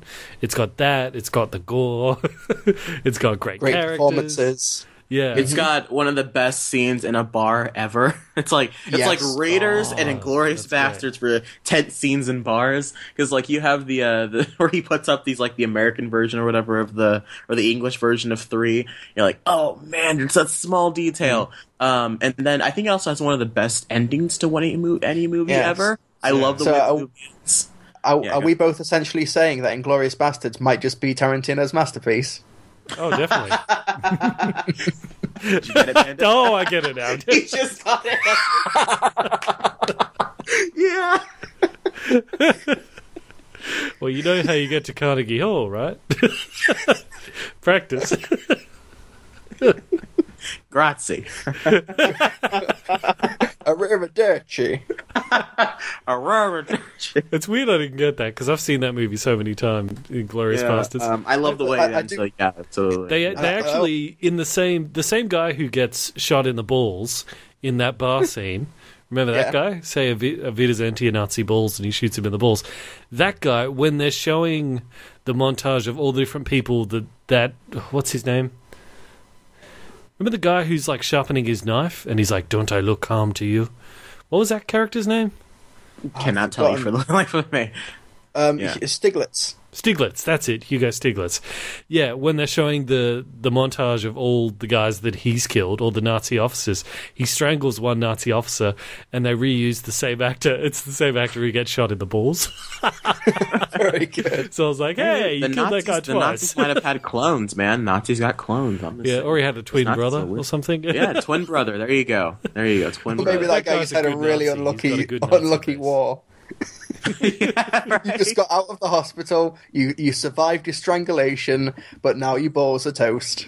Not only does your larynx no longer work, you now have non-functioning testicles. Yeah. There's a bit where Brad Pitt pushes the bullet through the woman's leg. Oh, yeah. Yeah, he puts his finger in the bullet wound. Yeah. And when he takes his finger out, it actually goes... It makes this kind of popping sound. Oh, God. That is a good movie, though. I'm going to have to rewatch it to see how it stacks up against the rest of them, because I've seen Django countless times. I've seen The Hateful Eight a few times. I've only seen Inglorious Bastards once. So I'm going to go back and rewatch it and see how it holds up. It's been a few months since I've seen it. I just keep on thinking about the bastards doing their Italian impression. Like, Gorlami. Gorlami. Once more, I want to hear the fire in your voice. Like, he doesn't believe it for a second, but he plays along just to make his victory more sweet. And it's it's a career-defining performance. I love the bit where they're like, oh, don't worry, nobody speaks Italian anyway. And then they go to Hans Landa and he just starts babbling away in like perfect Italian, and all their faces just drop. The best part is that like the guy who's told him to say the least knows the best Italian, like clearly has the best Italian. Yeah. He speaks third best to be the main guy. Coco. Oh, God. Yeah, but that's my favourite Tarantino film, and I think it's not just because it's the first one I saw. I do think it genuinely holds up. Well, I'm going to have to go back and rewatch it. I'm excited because You have to watch Kill Bill, too. I do have to watch Kill Bill. I'm a busy... Remember, that was his comeback after his dark period, after Pulp Fiction. Jackie Brown after his possible divorce. Yep, that's right. After his still up in the air split with his wife that he may or may not have. Oh, in other news, I looked it up on Wikipedia, and apparently he's not married and did not have a divorce Bandit. So, theory disclosed. Your strange Tarantino any news stories about him having like a relationship breakup in 2007 or? Man, I'm not gonna go Google a man's entire life. You know how sounds like a real quitter's attitude. You know how like historians like someone needs to go back to bed, Bandit. You know how historians often think, like, what did Shakespeare do during those 10 years where he's just not in any history books or not writing anything? What did he do during that time? Do you think Tarantino's like that? What did he do during that dark period? Did he go on an adventure? Did he fight Nazis? Did he get a divorce? Someone needs to make that movie. Tarantino's dark period. It's like the lost years of Jesus, you know? What did he do? And it becomes like a blaxploitation film, but it's clearly a white guy in the lead. Yeah, I can imagine Jesus walking along with all the Tarantino music playing. Crucified Stuck in the middle with you. It's him on the cross. Don't give him ideas, he'll probably make it. No, he'll definitely do it. It'll be like Kevin Smith's idea for 9/11. Oh, man. Oh, my goodness. Like he watches Passion of the Christ, he's like, hey, I can do it better. Yeah. He's like, I like the gore, but, you know, need more shots. He's like, there's too many snakes, more nails. Come on, not enough, too much snakes. Oh, Christ. Oh, what a crap film. Anyways, don't offend anybody by saying that. I don't like the movie. That's just me. It's my opinion. Okay, do you guys want to go to Django? Because we've talked about Django before, but since we're talking about Tarantino, I guess Trilbee, I don't think have you ever talked about Django with us on the podcast? I can't remember. I can't recall, but Django would be a 10 out of 10 film if it was 20 minutes shorter. You didn't like the bloodbath at the end? Literally. No, I like the bloodbath at the end. It just, I liked the ending, but it was 20 minutes too long. It's the same reason why I can't completely gush over The Hateful Eight. It just does feel like you could lose 20 to 30 minutes, and that's why I do think that he does need an editor. Now, with The Hateful Eight, I can say that you can cut out a big portion of the snow stuff. Like, even, like, granted, he wants to show off the scenery and the score, but you can cut out a good 20 minutes of the snow stuff in Hateful Eight. What in Django would you cut to make the film 20 minutes shorter? I think it's just like literally trimming maybe a minute or two from certain scenes. Just it's not wiping out entire segments. It is just tightening up and trimming.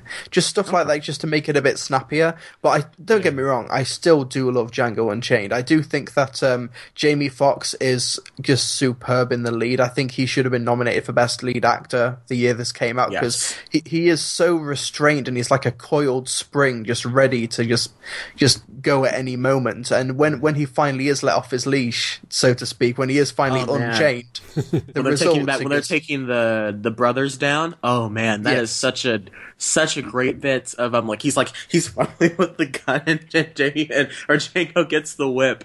Oh man, and then of course at the bit at the end where he shoots the guy in the arm and like buckets of blood fall off this guy's arm, and then he uses the guy's as a body, and like all these dub southerners are like shooting him, and it's just shooting the guy's body. It's like, and that one hillbilly was like, Django.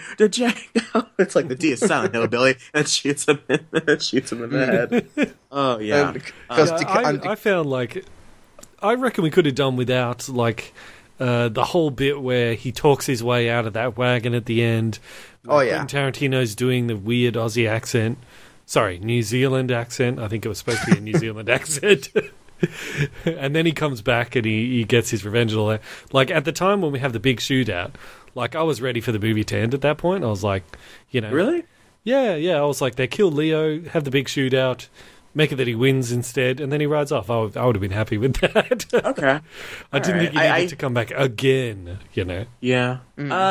I do like how Sam Jackson gets his comeuppance, of course. I love how most action movies end with the hero walking away from the explosion. Django looks it right in the face and smiles. I just like the little bits of like that, you know, the house is blowing up and like he's got the cigarette in his mouth and the hand on his hips is cheesing because he's so happy of what he's pulled off. But I think something else we noticed with the Tarantino as a filmmaker is that in all of his films, at least from ones I've seen, there's usually that one character that just keeps the energy of the film just flowing the entire way through. You know, whether it be Hans Landa in Inglorious Bastards, or in my opinion, Steve Buscemi's character in I think his Mr. Pink from Reservoir Dogs. I love that scene, by the way. Why am I Mr. Pink? Can't we pick our own colors? No, everyone wants to be Mr. Black. Mr. Black. Oh, Mr. Pink's is like Mr. Pussy. Oh man. But like but in Django Unchained, it's very much, I think, Leonardo DiCaprio that keeps the energy of the film flowing, because from the moment we meet Leonardo DiCaprio and the camera does that zoom in on his face, that's great, and then they have this conversation back and forth. Just he's so committed and good to what he does. You watch him in like something like The Revenant or Wolf of Wall Street, and then you see him in Django, and you're like, man, he has such range as an actor, and in my opinion, he's the reason that this movie keeps flowing all the way through. So I think you do kind of feel the void when he dies, when he finally keels over. Yeah, but I think you've still got the comeuppance of Samuel L. Jackson as a bad guy, but my God, Samuel L. Jackson, how good was he in that movie? I was like, God, I really buy that he's like 80 in that. Yeah, you know, he's got the hunch, the little walk, and has that he feels a lot like evil eye that he gives Django. I was like, ooh. Emperor Palpatine-esque, like it's like, because you feel like throughout the movie you're like, oh, okay, he's still the underling to Leonardo DiCaprio, and then you have that scene where they go like into the separate like library room or whatever, and then like the character that just shifts the tone of his voice, the way he speaks. He goes from being the senile old man to Samuel L. Jackson, and then you realize, oh, so it's like a Palpatine thing. He is subtly controlling Leonardo DiCaprio, even if Leo doesn't see it that way. Yeah, but he was upset when DiCaprio died. Oh yeah, well he felt like no. Well, I think it's because you realize his control was over. I think that's what he was like, because he's like was the white man that you know, because. And your white man be like, "Oh, shut up, Blackie." But this, sorry, I don't like saying that word. But God, it's like, sorry. But Leonardo DiCaprio was the one that kind of like they had like a father-son relationship-esque. I think it was interesting because Django Unchained came out like 12 months before 12 Years a Slave, and of course, both of them are, of course, like slavery movies. But this one is like 12 Years a Slave is obviously harrowing and disturbing and really, really powerful. Yeah. But this one is much more. I'm the only one that doesn't love that movie. I don't love 12 Years a Slave like everyone else seems to do. It wasn't the best movie nominated that year, but anyway, because Django is a really subversive and in some ways even darker film, because you get a character like Samuel L. Jackson who's playing this kind of self-loathing slave in a sense, who sort of kind of buys into the negative interpretation that has been forced upon his kind and culture, if that makes sense. He's kind of bought into it, and he's using that to try and get a foothold at DiCaprio's farm. And then you get a character like DiCaprio who just initially just comes across like just the guy who thinks he's so charming and is just so wonderful and so brilliant. But because of the movie that he's in, it really gives a whole new dimension to the character as just an absolute scumbag. Is someone who is just so despicable and disgusting, who is just the scum on my boot, and you want him off the face of this planet. But DiCaprio is so naturally charming. It's such a great subversion. It takes all of the themes and everything that comes from that terrible period in American history and, pun intended, chains it to the Western exploitation genre. And he's got a Cersei Lannister thing going on with his sister as well. From what I was under the impression of, because you see him talk with his sister and they get kind of close and like, what's going on there, but then again it's the South, so that happens in the South. Well, I don't know, Trilbee, because we talked about this after Hateful Eight came out, but in Hateful Eight, Samuel L. Jackson's character was originally going to be Django. He was, and as interesting as that would have been, I think that kind of would have tainted everything that Django does in this film. Hashtag warm black Davis. Well, that's why he changed it, because he said in Hateful Eight he wanted it to be, you don't really know who the good guy is, but he thought if Django's in there, everyone's going to go, oh, he's the good guy, even if he did force a guy to do that. Take out his black pecker. Starting to see pictures, ain't you? Oh god, that is a brilliant scene. I think Samuel Jackson should have been nominated. I'll try to take a swig of water, and you guys can quote the scene. I always spit it out of my microphone every time. Oh, man. Yeah, Samuel L. Jackson should have been nominated for Django Unchained. I'm not just saying that because of Oscar So White. He genuinely was amazing in that film. But anyway, and I think the standout scene in Django Unchained is the scene at the dinner table when Brumhilde gets taken out and DiCaprio's got the skull. And the way when he's got the skull and he's just talking about that weird dint on the back of it, and he somehow uses that to justify his irrational hatred for African Americans, and you just think that may seem cartoonishly villainous, but you do see stuff like that nowadays. Like, oh, this one minor biological thing means that whites are superior or men are superior or whatever. It's coming from a real place, and that makes it even darker. And, of course, he slams his hand down, cuts his hand on the glass, but keeps going like an absolute trooper, and just for good measure, smears it. Yeah, smears it on Brunhilde's face. Oh, what a sport. How do you not, freak? I can just picture Tarantino behind the camera just being like, shh, don't say anything, because I'm sure Kerry Washington immediately wanted to stand up, because, her reaction is just like, Yeah, that was you could tell it was a genuine reaction, kind of like how in Hateful Eight when Kurt Russell breaks the antique guitar, and now that company that loaned them the guitar no longer rents guitars for movies anymore. That's right, because we talked about that, didn't we? Yeah, because that actress, when he smashes it, the actress is like, whoa! Yeah, she does break character. Yeah. That's great. Tarantino's good for that. But overall time's over. Smash. Great bit. That over there ain't no lady. I love that. I like that movie too. We'll get to that later on. But Django Unchained itself is it's probably still my favorite Tarantino film. And going through all these favorite bits of ours definitely keeps it up. I think you talk about some of the things that define Tarantino as a filmmaker.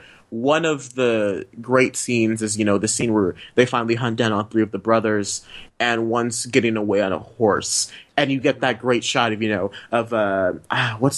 is it Schultz? King Schultz is the name of the... Dr. King Schultz. Dr. King Schultz, yeah, when he's tracking him with the gun, and then he shoots, and you get the shot of the blood on the white flowers, or on the cotton or whatever. And you're like, wow, that's awesome. I'll give you the bit with the slave owners when he's stuck in the cage. You probably could have cut that out, but I think that builds to an even greater finale. I don't know. I really like. He's like, everyone talks about Zack Snyder or whatever as a visual director. But I think, Quentin Tarantino is a real visual director.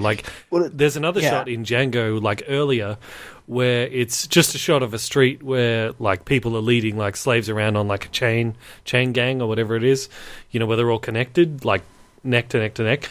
But he does it as, the shots, from above. So there are these lines of slaves being led, and the word where he's got the text coming up of where it is. But just visually, anyone else would just shoot that on the street. But that he has it above and the way it's all set up, I was like, wow, that's really clever. Well, they're just it's little details like that I think make the film stand out for me. I've seen that movie probably 6 or 7 times, and when I went back and rewatched it a couple of months ago for the show, it was amazing how I was still just blown away by certain things. And granted, you do feel the length with the movies. When a movie is 3 hours long, even if it's something like Wolf of Wall Street, which is in my opinion, one of the best movies ever, something like Wolf of Wall Street, which is 3 hours long, you still feel the length sometimes. But it's a matter of if you can feel it and then just not care, I think is what really makes something like that stand out. If the length is justified, like in Wolf of Wall Street, I don't think it wastes a minute of screen time. I just do think that Django could have just had a couple of trims here and there, not a total reworking, not a Zack Snyder ultimate cut or anything like that. But I think that because I think this is still a great film, and we've got to talk about the Ku Klux Klan scene. Oh my gosh, yes. I don't know how. Every time I have to explain to my friends, I'm like, one of my friends is like, what makes Django Unchained so great? I always say they make the Ku Klux Klan funny, really genuinely hilarious. I don't want to quote what they say because we're trying to be family friendly on the show. But they bring up the some bags good was points. a nice idea. But they're like, we can't see where we're going with these bags on our head when we're riding. It's really, and you think about it, you're like, yeah, it must be really hard to see. Yeah, it's the best part is where it's whenever the one guy Tarantino has the cameo. I think that's Tarantino and playing. It's like, it was a good idea in theory, but we could agree that it could be done better. I say we go without the bags. The next time we go full regalia. And then Jonah Hill makes a cameo. Jonah Hill makes a cameo as one of the guys. It's like, I think I broke my mask. Jonah Hill. Anyone bring an extra bag? No one brought an extra bag. I'm just asking. Isn't he the one who's like, my wife was making these hoods all day? No, you ungrateful. He's the one that tore it. He's the one that tore his and messed his up. That scene's great. And then they're all running away when Elspeth starts blowing up. The guy, I guess, I can't see shit of this thing. I'm sorry. For some reason, that reminded me of there's a South Park episode called "Here Comes the Neighborhood." When do any of you two watch South Park? I watched the movie not from religiously, work this but week. Okay. Well, there's a kid in the series called Token, and he's called Token because he's the only black kid. So he's the black. Yeah, and it's really funny because there's an episode where a bunch of celebrities start moving into South Park, and it just happens that all of them are black, like Will Smith and his family, Snoop Dogg and his family. And what they do is that they say, "Oh, what we need to do, we need to dress up as ghosts to scare them away," and then they put a cross on the front lawn and set fire to it. And they don't think of it as a cross; they think of it as the letter T, and the T stands for time to leave. And it's so Only funny. the South Park guys would do that. And what happens is that one of the black celebrities comes out of their house, sees the ghost with the T on fire, and he's like, "A T, time to leave." Like, he knows what that's meant to mean. Oh man! Do they make what do a you joke expect about? from Do they make a joke about the in the Klan hoods, they're boys in the hood or something like that? I can't remember. Maybe. Well, I mean, what would you expect? Because that's a prime real estate for that joke, boys from the hood. Because they're literally in the hood. From the guys that had Satan and Saddam Hussein have a gay relationship. I mean, what do you expect from those two? From those guys? Your ass is gigantic and red. Who am I going to pretend you are? Liza Minnelli? It's easy, okay. It's easy, okay. I love that movie. I watched it this week for homework. It's quite impressive. That's really funny. Blame Canada. Oh man. Okay. Everything's been going wrong since Canada came along. That's an Oscar-nominated film. It is. I think it's very clever for what it does. Man. Okay, let's get back to Tarantino for that. Yes, that's. Have we covered all these movies? What are some of the ones? Absolutely not. We definitely. Pulp Fiction. We haven't talked about Pulp Fiction. We haven't talked about Hateful Eight, or we did briefly. I was gonna say we haven't said a word about Kill Bill yet, which I haven't seen, so I'll leave that to you. I love the action scenes. Part 2 is pretty boring. That's basically my recollection of it. Isn't it somewhere in Kill Bill you see what is it called, the Fox Force 5 showing on the TV or something? Because remember in Pulp Fiction, Uma Thurman talks about she was in a pilot called Fox Force 5, and she was about these 5 girls that all have like special. One is the bomb chick, one has knives, all that kind of stuff. Yeah, but like apparently somewhere in Kill Bill you see that pilot playing on the TV, which links in with Quentin Tarantino saying that all of his films happen in the same universe. Isn't it all kind of like one company, like Big Red Apple or whatever the country is called, like Big Red Apple? I know they mentioned that. I know it's seen in Pulp Fiction. I'm not sure if it's in Reservoir Dogs, but I know it's also in The Hateful Eight. I think someone says the line "Rojos Manzanias" or something like that, which means red apple. I think if I said my Spanish correctly. Okay. Oof, I'm only in a second year of Spanish. But sorry, go back to Kill Bill. No, I was just going to talk about how, that theory that it's all in the same universe.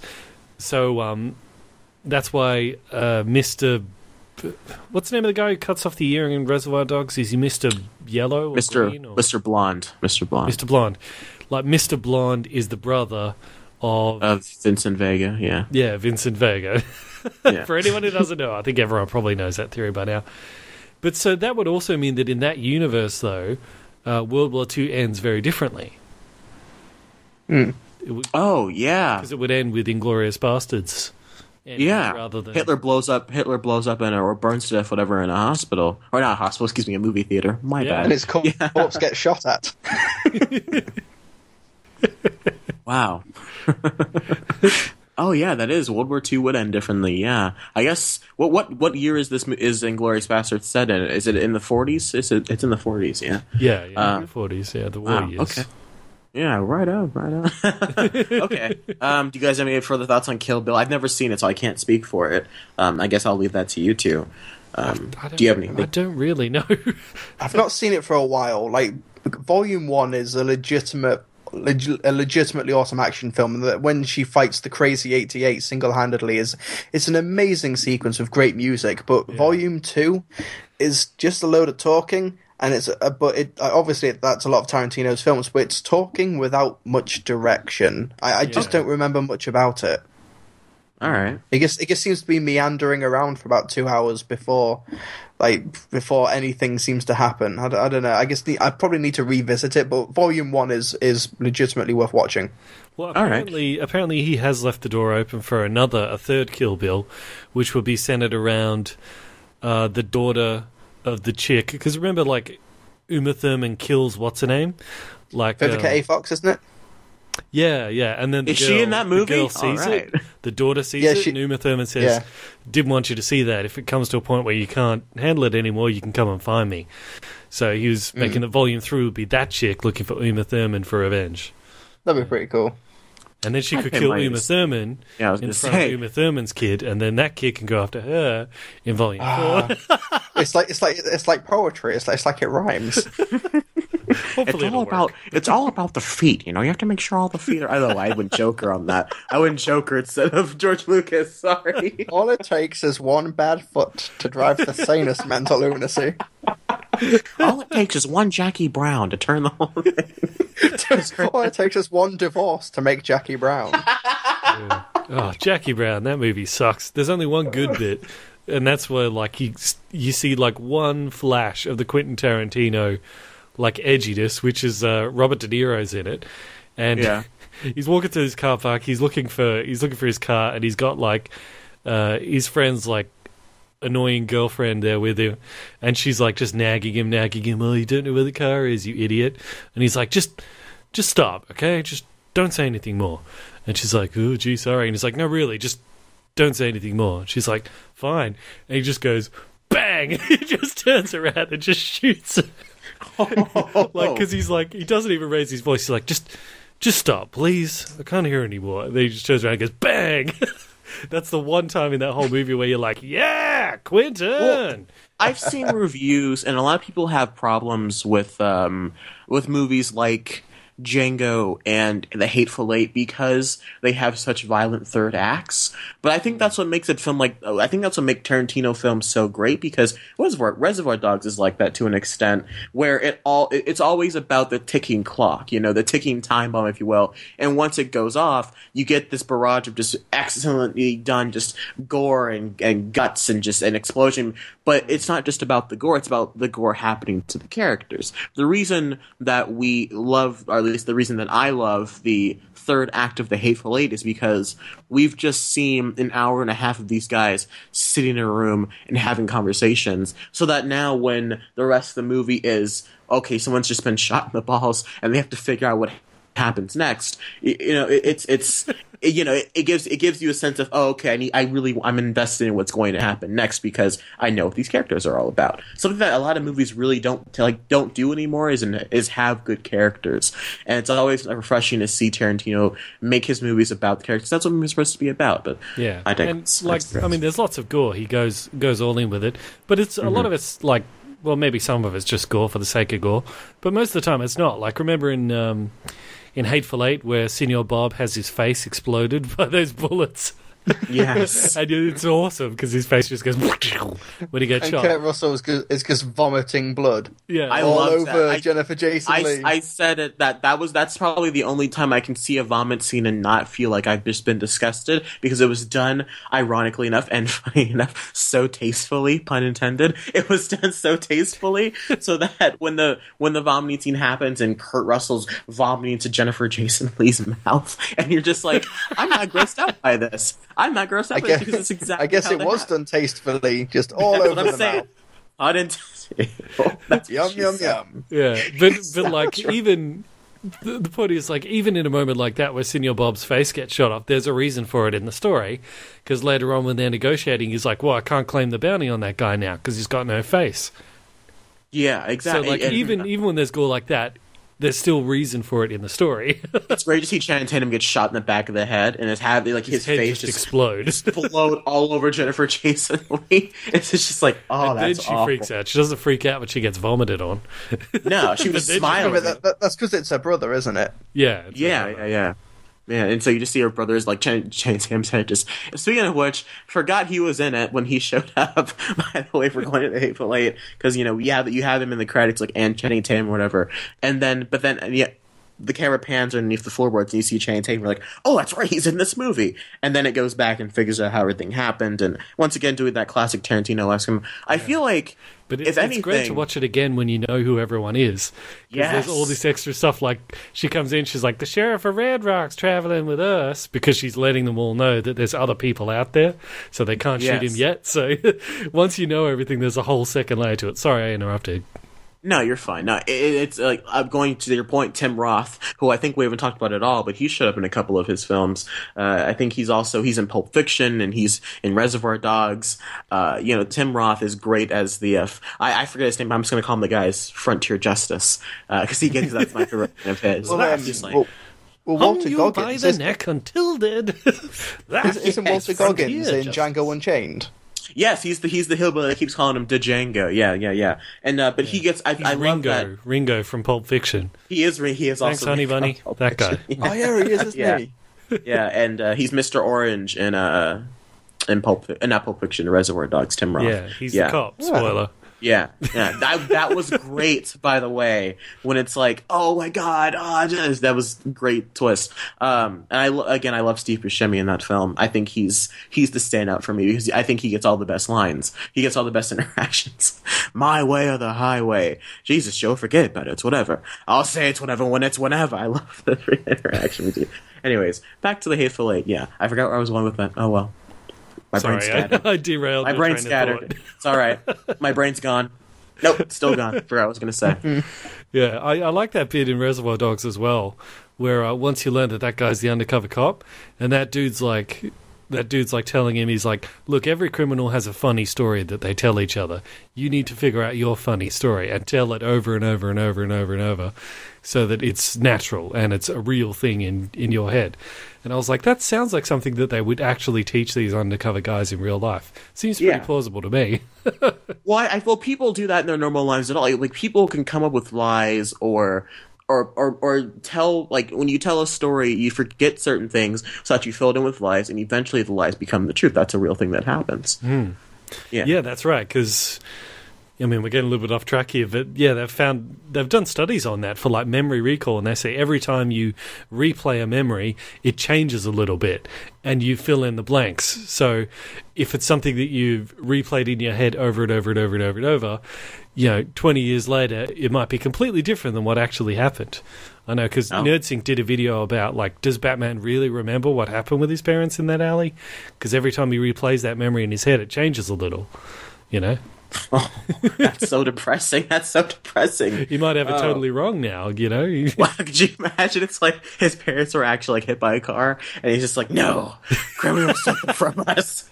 Superman sure reverses time, and it's like completely different. it's like a drunk driver, or they just happen not to look both ways and crossing the street.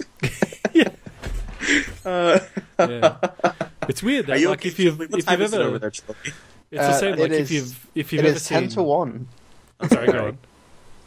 No, we were just asking what time it was because it must. It's 10-1, and my girlfriend is asking for the room. All right, we better wrap up. Okay, well, let's talk about Quentin, and we'll do a couple listener questions and we'll close off. Pulp the show Fiction's awesome. There we go. We've talked about Pulp Fiction. We talked about it before on the show. What's Quentin's next movie that he's doing? I think he said he wants to write a novel, didn't he? Yeah, I want to see about Hateful Eight too. Well, because once he's done 10 films, he's done more than 10, but let's count Hateful Eight as his 8th film. Once he's done 10 films, he wants to retire and like write a book on filmmaking and do stuff and like write history books and stuff.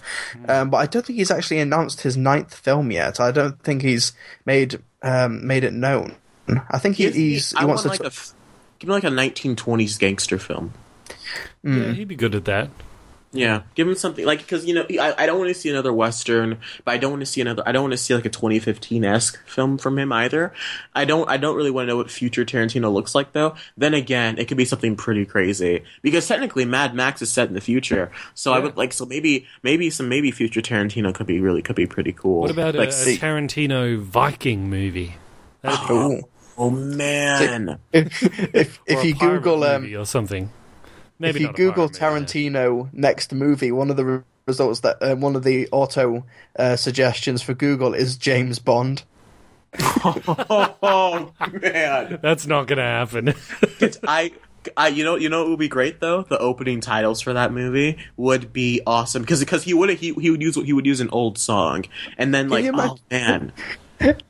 Every time James Bond sleeps with somebody, Like a Virgin plays.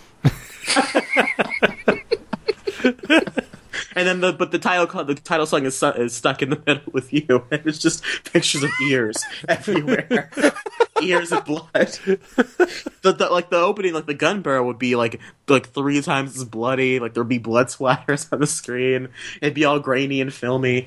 Oh man, I actually really want to see, especially after the boringness that was Spectre. Give me some life in the James Bond movie again. Yeah. Oh man. No, I'm definitely looking forward to see what Quentin does in the future. Though, no doubt about it. Okay. Let me see a legitimate his next idea. Sorry. his next idea, apparently, according to an interview with The Independent, is a Bonnie and Clyde-ish sort of story set with a couple of outlaws in Australia. That's an idea that apparently he's had. Sweet. Whether or not that's his next film, that's not confirmed. Don't want Cinema Blend to run with that story. Oh, I wonder if he's doing his version of Ned Kelly. That'd be great. Huh? I wonder if he's doing his version of Ned Kelly. That'd be awesome. No idea who that is.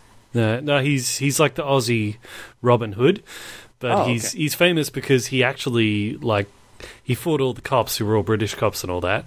But he actually armored himself up. He actually, like the helmet that he used, it looks like a bucket with the eyes cut out, sort of thing, like in a rectangular. It sounds stupid when I'm describing it, but it was really cool. I'm just going back to the Django Unchained scene. Yeah, he was just like a walking tank. This guy, he just walked just out imagine imagine the first act of Iron Man, but it's in Australia. Yeah, that sounds. That could be great. Yeah, I look forward to that. Bonnie and Clyde set in Australia sounds really awesome, especially with Tarantino doing it. I can just picture the opening scene being set in a car with those two just talking to each other. Oh man, because I think that's a love story set in. Oh man, that'd be so awesome. And then Tarantino would just have a field day with the scene where they get shot by the car. Oh man. Sorry, I'm getting excited. I'm sort of thinking about it. All right. So should we wrap up? Because Trilbee's got to... Should we move on to listener questions? Because I had listener questions. Yeah, let's go for it. Okay. All right, guys. Listener questions time. Excuse me. I'd like to ask you a few questions. All right, guys. So this is our listener questions portion of the show. In which case, on our Facebook page, we do a post where we say, ask our listener questions about today's topic. The best ones get run in the show. And our first one here comes from a classic fan of the show, Shazeb Ali. Asks, how is it like being a YouTuber? Any tips? And we've gotten this question before, so I guess we should keep it brief. But I feel like it's time to revisit it every now and then. Well, if you want to know what it's like to be a YouTuber, there's a website called Social Blade where you can type in any YouTuber's name and it gives you the stats of all their channel, including how much money they make. Oh, yeah. Yeah, my friend makes about $1 million a month.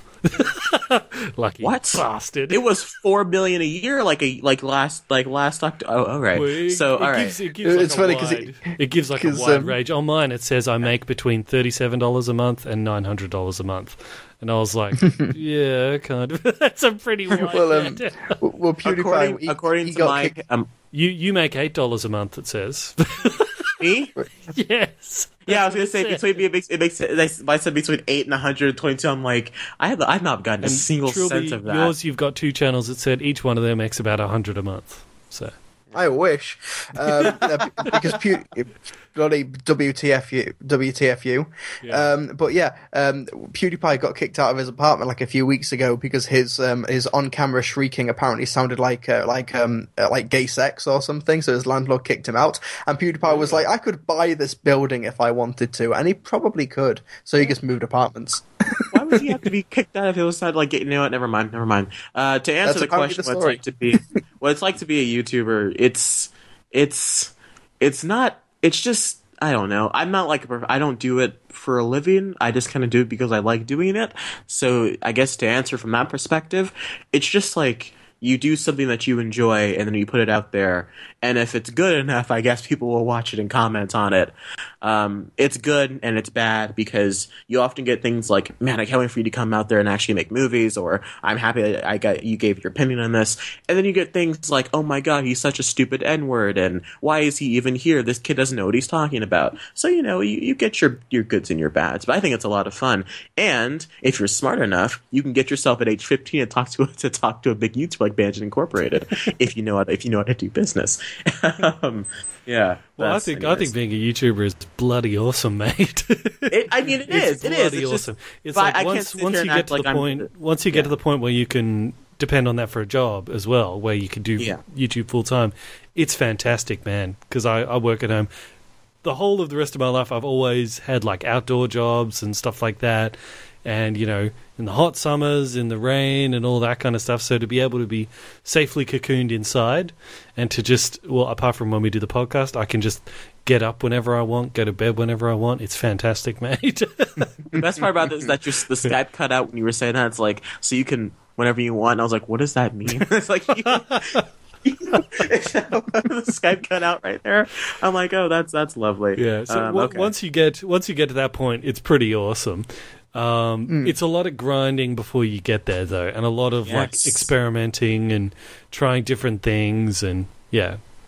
If you're taking an AP class in high school, it's not the most fun thing to do, because you're like, oh man, I worked for 3 days on this Walking Dead review, and I just got done with my AP homework. I had to read 30 pages out of this AP textbook. Oh, what a relaxing time. I can't wait to post this. And then you get 30 comments about how you need to die in a hole because you didn't like this episode of The Walking Dead. Sometimes it can be a bit of a buzzkill. You just want to lay down and die. Be like, I'm going to take a nap. Yeah. Well, there's actually but I reckon if anyone's got an interest in YouTube, just get involved. Just anyone can start a YouTube channel, and in the early days, experiment as much as you can until you sort of find your thing, and that's one thing I must also say that I'm trying to reclaim my channel now because I didn't upload because my channel dropped as I was doing that Star Wars, so it's kind of stagnated now. So now it's mission of reclaim Bandit Incorporated. So I'm just trying to like. I'll let you pop talk out in a as many second, videos. Joey, I want to get up to 100,000. I'd like to say something, but what I can say is, if you do ever start doing YouTube and you do get big enough, don't use your channel as a way to spread hatred, because it's one thing I've noticed on YouTube in the last 2 months or so. There's just been this ongoing round of just hating on things, whether it be Ghostbusters or other YouTubers. You need to understand also that my hating video. I think my Ghostbusters hate video. You give your opinion, and and not to be racist, but Australians can be a little angry sometimes. You can be a very angry people, and so you're giving your opinion. I think it's a bit of the pot calling the kettle black in that case, my friend. What you just say to me? Okay. I'm saying you're both racist. No, but just be careful with what you say and what you do. I think Bandit's dying over here. And that's why we do this podcast, because we have fun. Yeah. If you want to succeed on YouTube immediately, react to stuff, put red arrows and red circles in your thumbnails, and watch yellow the text. dollar roll in. Yes. Or that's all I can contribute. You'd be surprised what would take off. I just saw the other day there's a girl, her whole channel is just her eating food. It's just is she hot? It's just this pretty Asian girl. 3 videos a day, breakfast, lunch, and dinner, and she's just sitting there with the camera, and she's just eating, never says a word. And they're like strangely hypnotic, because everyone's like, I wonder what she's having for breakfast today. ASMR is a thing. ASMR, without angering people, the thing where people are just like, talk this close to the mic, and then they say things, and then they want to make noises with their mouths. That stuff, that is a thing, and that is a big thing out here on the internet. I'm like, first of all, I hate the sound of anybody eating on microphone at all. I hate the sound of people eating in real life. We've been over this. Hold on, I'm getting a phone call. No idea is too stupid for YouTube. That's the moral of it. Try everything, especially when your channel's smaller, because you can get away with trying stuff that your audience aren't used to, because you've got a smaller audience. Just keep this in mind. People listen to 3 idiots behind a microphone talk about stuff for upwards of 3 hours. So just you'd be surprised what people are going to like. But Trilbee, what's your take on it? Sorry. I'd say for me, I'm in a really awkward place, because what many people do is that they work their normal jobs, their 9 to 5s, and then they do YouTube as a hobby and build that up until they can do it as a proper career. Because I work in the media industry, I tend to work. I don't work a 9 to 5. I work a 7 till 7. I work a 8 till 10. I work a 6 a.m. to midnight kind of job, which means it's really hard to kind of get that balance and also interact with human beings day to day. Which is one reason why I've not had much content recently. So it's not for everyone. It's not going to work out for everybody. But I'm at that awkward stage where I don't have a massive enough audience to make a living from it, but I do have a big enough audience that I've got a a pretty reasonable following of people, and people who really enjoy my content, and I'm really appreciative of that. And so that's really all I can say, really. Because I do it when I've got the time to do it. But if you want to succeed with YouTube analytics and their system, you need to regularly upload. You need to have long videos. You need viewer retention. You need topical stuff, and that. What you're good at is not necessarily what's popular on YouTube, and just trying to find that balance may be difficult for some, and it's not for everyone, but it's worth trying. It's worth giving it a go, and when you're a student at university, I highly recommend having a hobby, and a YouTube channel is a very good hobby. Yeah, and also monetize, no matter how big or small your channel might be, because like I've noticed a couple of other channels, they're like, oh, I don't want to monetize. And I'm like, well, you should, because even if it's only like, a couple dollars a month, it doesn't matter. 0.02 cents for every view. Yes. But it doesn't matter because it adds up until it reaches a threshold, and then it will pay you out. So, it's worth it. It's money in your pocket that you wouldn't otherwise have.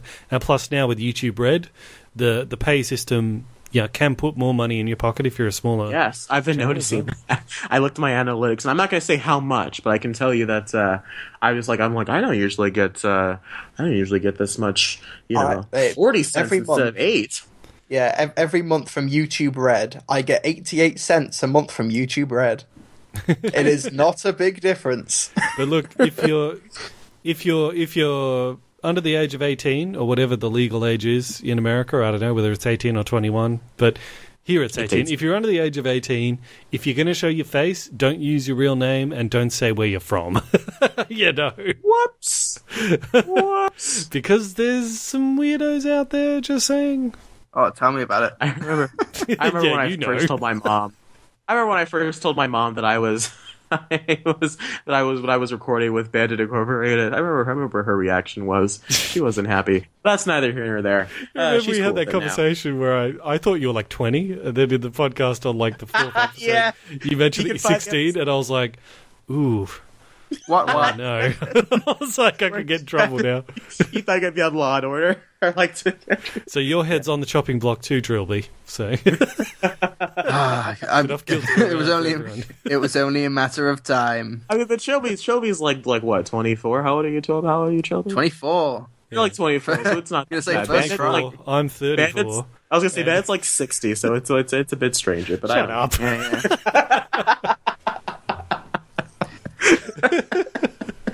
I love like whenever we had to explain what a hashtag is. I love how people were like hashtag explained in the comments. I knew what a hashtag was. I just wasn't sure whether you create it like in Facebook. You have to create a page for something. Here's the thing, though. We joked about that, but when I was at work like a week or two afterwards, somebody was saying, "Do you have to create a hashtag? Do you have to buy a hashtag?" I was kind of surprised how people outside of like the Twitter sphere, so to speak, didn't know what a hashtag was or assumed you had to buy one. Yeah, and that makes sense. Was kind of surprising. Bandit, you're not on Instagram and you don't use Twitter as much as you use something like you do a Facebook page. So it makes more sense that you don't know exactly how to use a hashtag correctly. I can guarantee that you probably don't know how to use Snapchat, because I don't know how to use Snapchat. So only 1% of the audience will get this, but how do you use Snapchat? You just use Snapchat. That's how you use Snapchat. You just use Snapchat. Is that a social network reference? No, it's a BBC reference. How do you Snapchat? You just Snapchat. Okay, right on. Great. Well, not surprisingly, I didn't get that. You know what? I'm going to close. You know what? We should close off here. I got one last question. Oh, do we? Okay, go A.G. Lestrange says, do you know the Muffin Man? The Muffin Man? Yeah. Yes, I know the Muffin Man, who lives on Drury Lane. She's married to the Muffin Man. The Muffin Man? The Muffin Man! She's married to the Muffin Man. You're a monster. Eat me, pew. That's a good film. Look, there's so many questions here. We'll bank them all for next week. How about that? We will legitimately bank them this time. I know we always say we'll bank them, and I make a new post. I'm sure because we started to see like let me find it. Dean Jones has asked the same question 5 weeks in a row, considering about Harry Potter. We'll answer that question next week, Dean. I promise. And you need to watch all of the Harry Potter films before Christmas. Bandit, you need to watch all of the Harry Potter films before Fantastic Beasts. Oh god, that's what I was going to say next. When are we going to start doing Harry Potter? Because if we would do the month, we would have to start back in April. So when are we going to? I don't know when we're going to start doing Harry Potter. I think my sister has all the movies on DVD. I'll get them.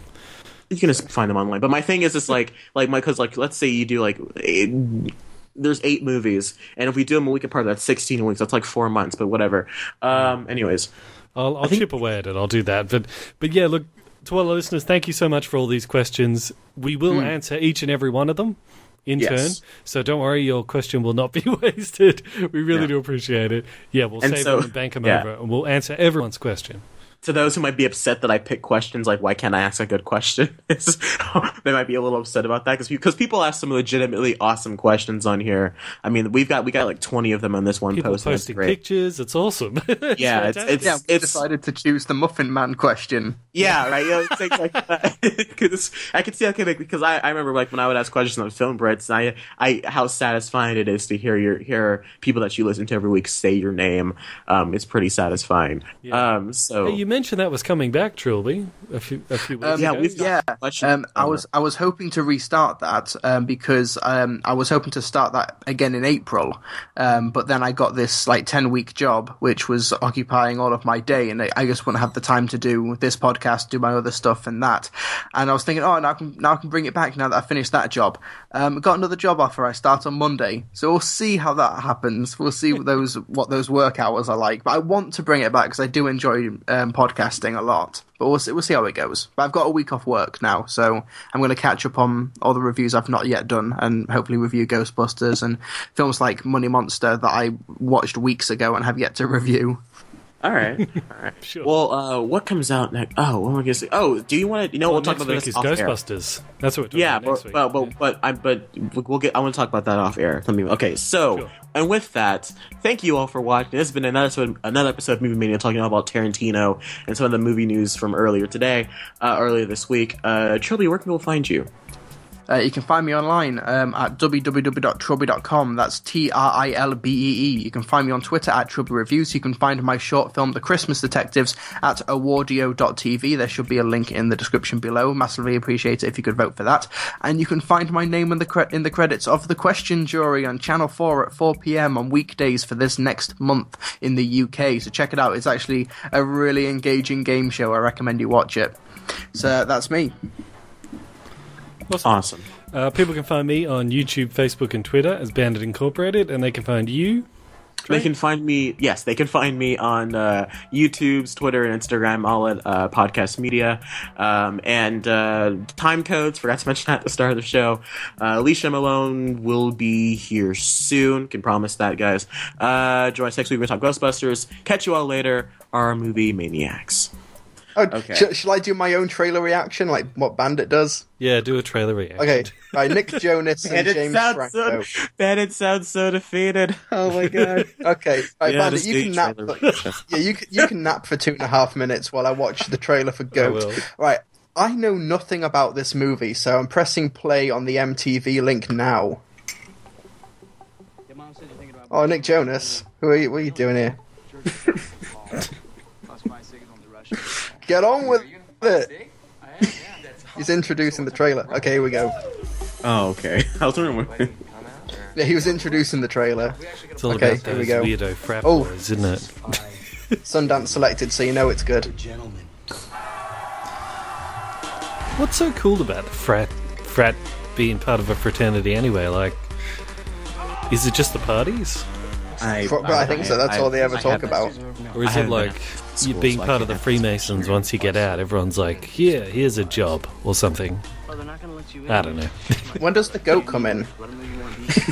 Yeah, I was waiting for the goat to show up. There's no goat in the trailer. It just looks like a cross between Bad Neighbours and Spring Breakers. Yeah. I said it looks like a cross between Bad Neighbours and Zero Dark 30. Zero Dark 30? What? Yeah, it gets. Well, yeah, you haven't finished the trailer, as it goes along. Okay, he's got the phone call with the death threat or something. This is just like a YouTube video. This is exactly what happens. It's just like, let's describe the trailer as it happens. Well, this is audio, This so is I've a kind of got terrible help. reaction video, Trilby. I'm trying to watch it. You know what that means? It means you'd make millions of dollars. Absolutely. Millions. Yes. That means you would make... I remember I did a If you trailer just sit there reaction to quietly like. watching it, you make a lot of money. Well, the I remember I did like. oh, man, that was dope. Yeah, and then you make a card collection. That was a beat. Gotta say, now Eggs. Yeah. this basement stuff has reminded me of my college days. Gosh.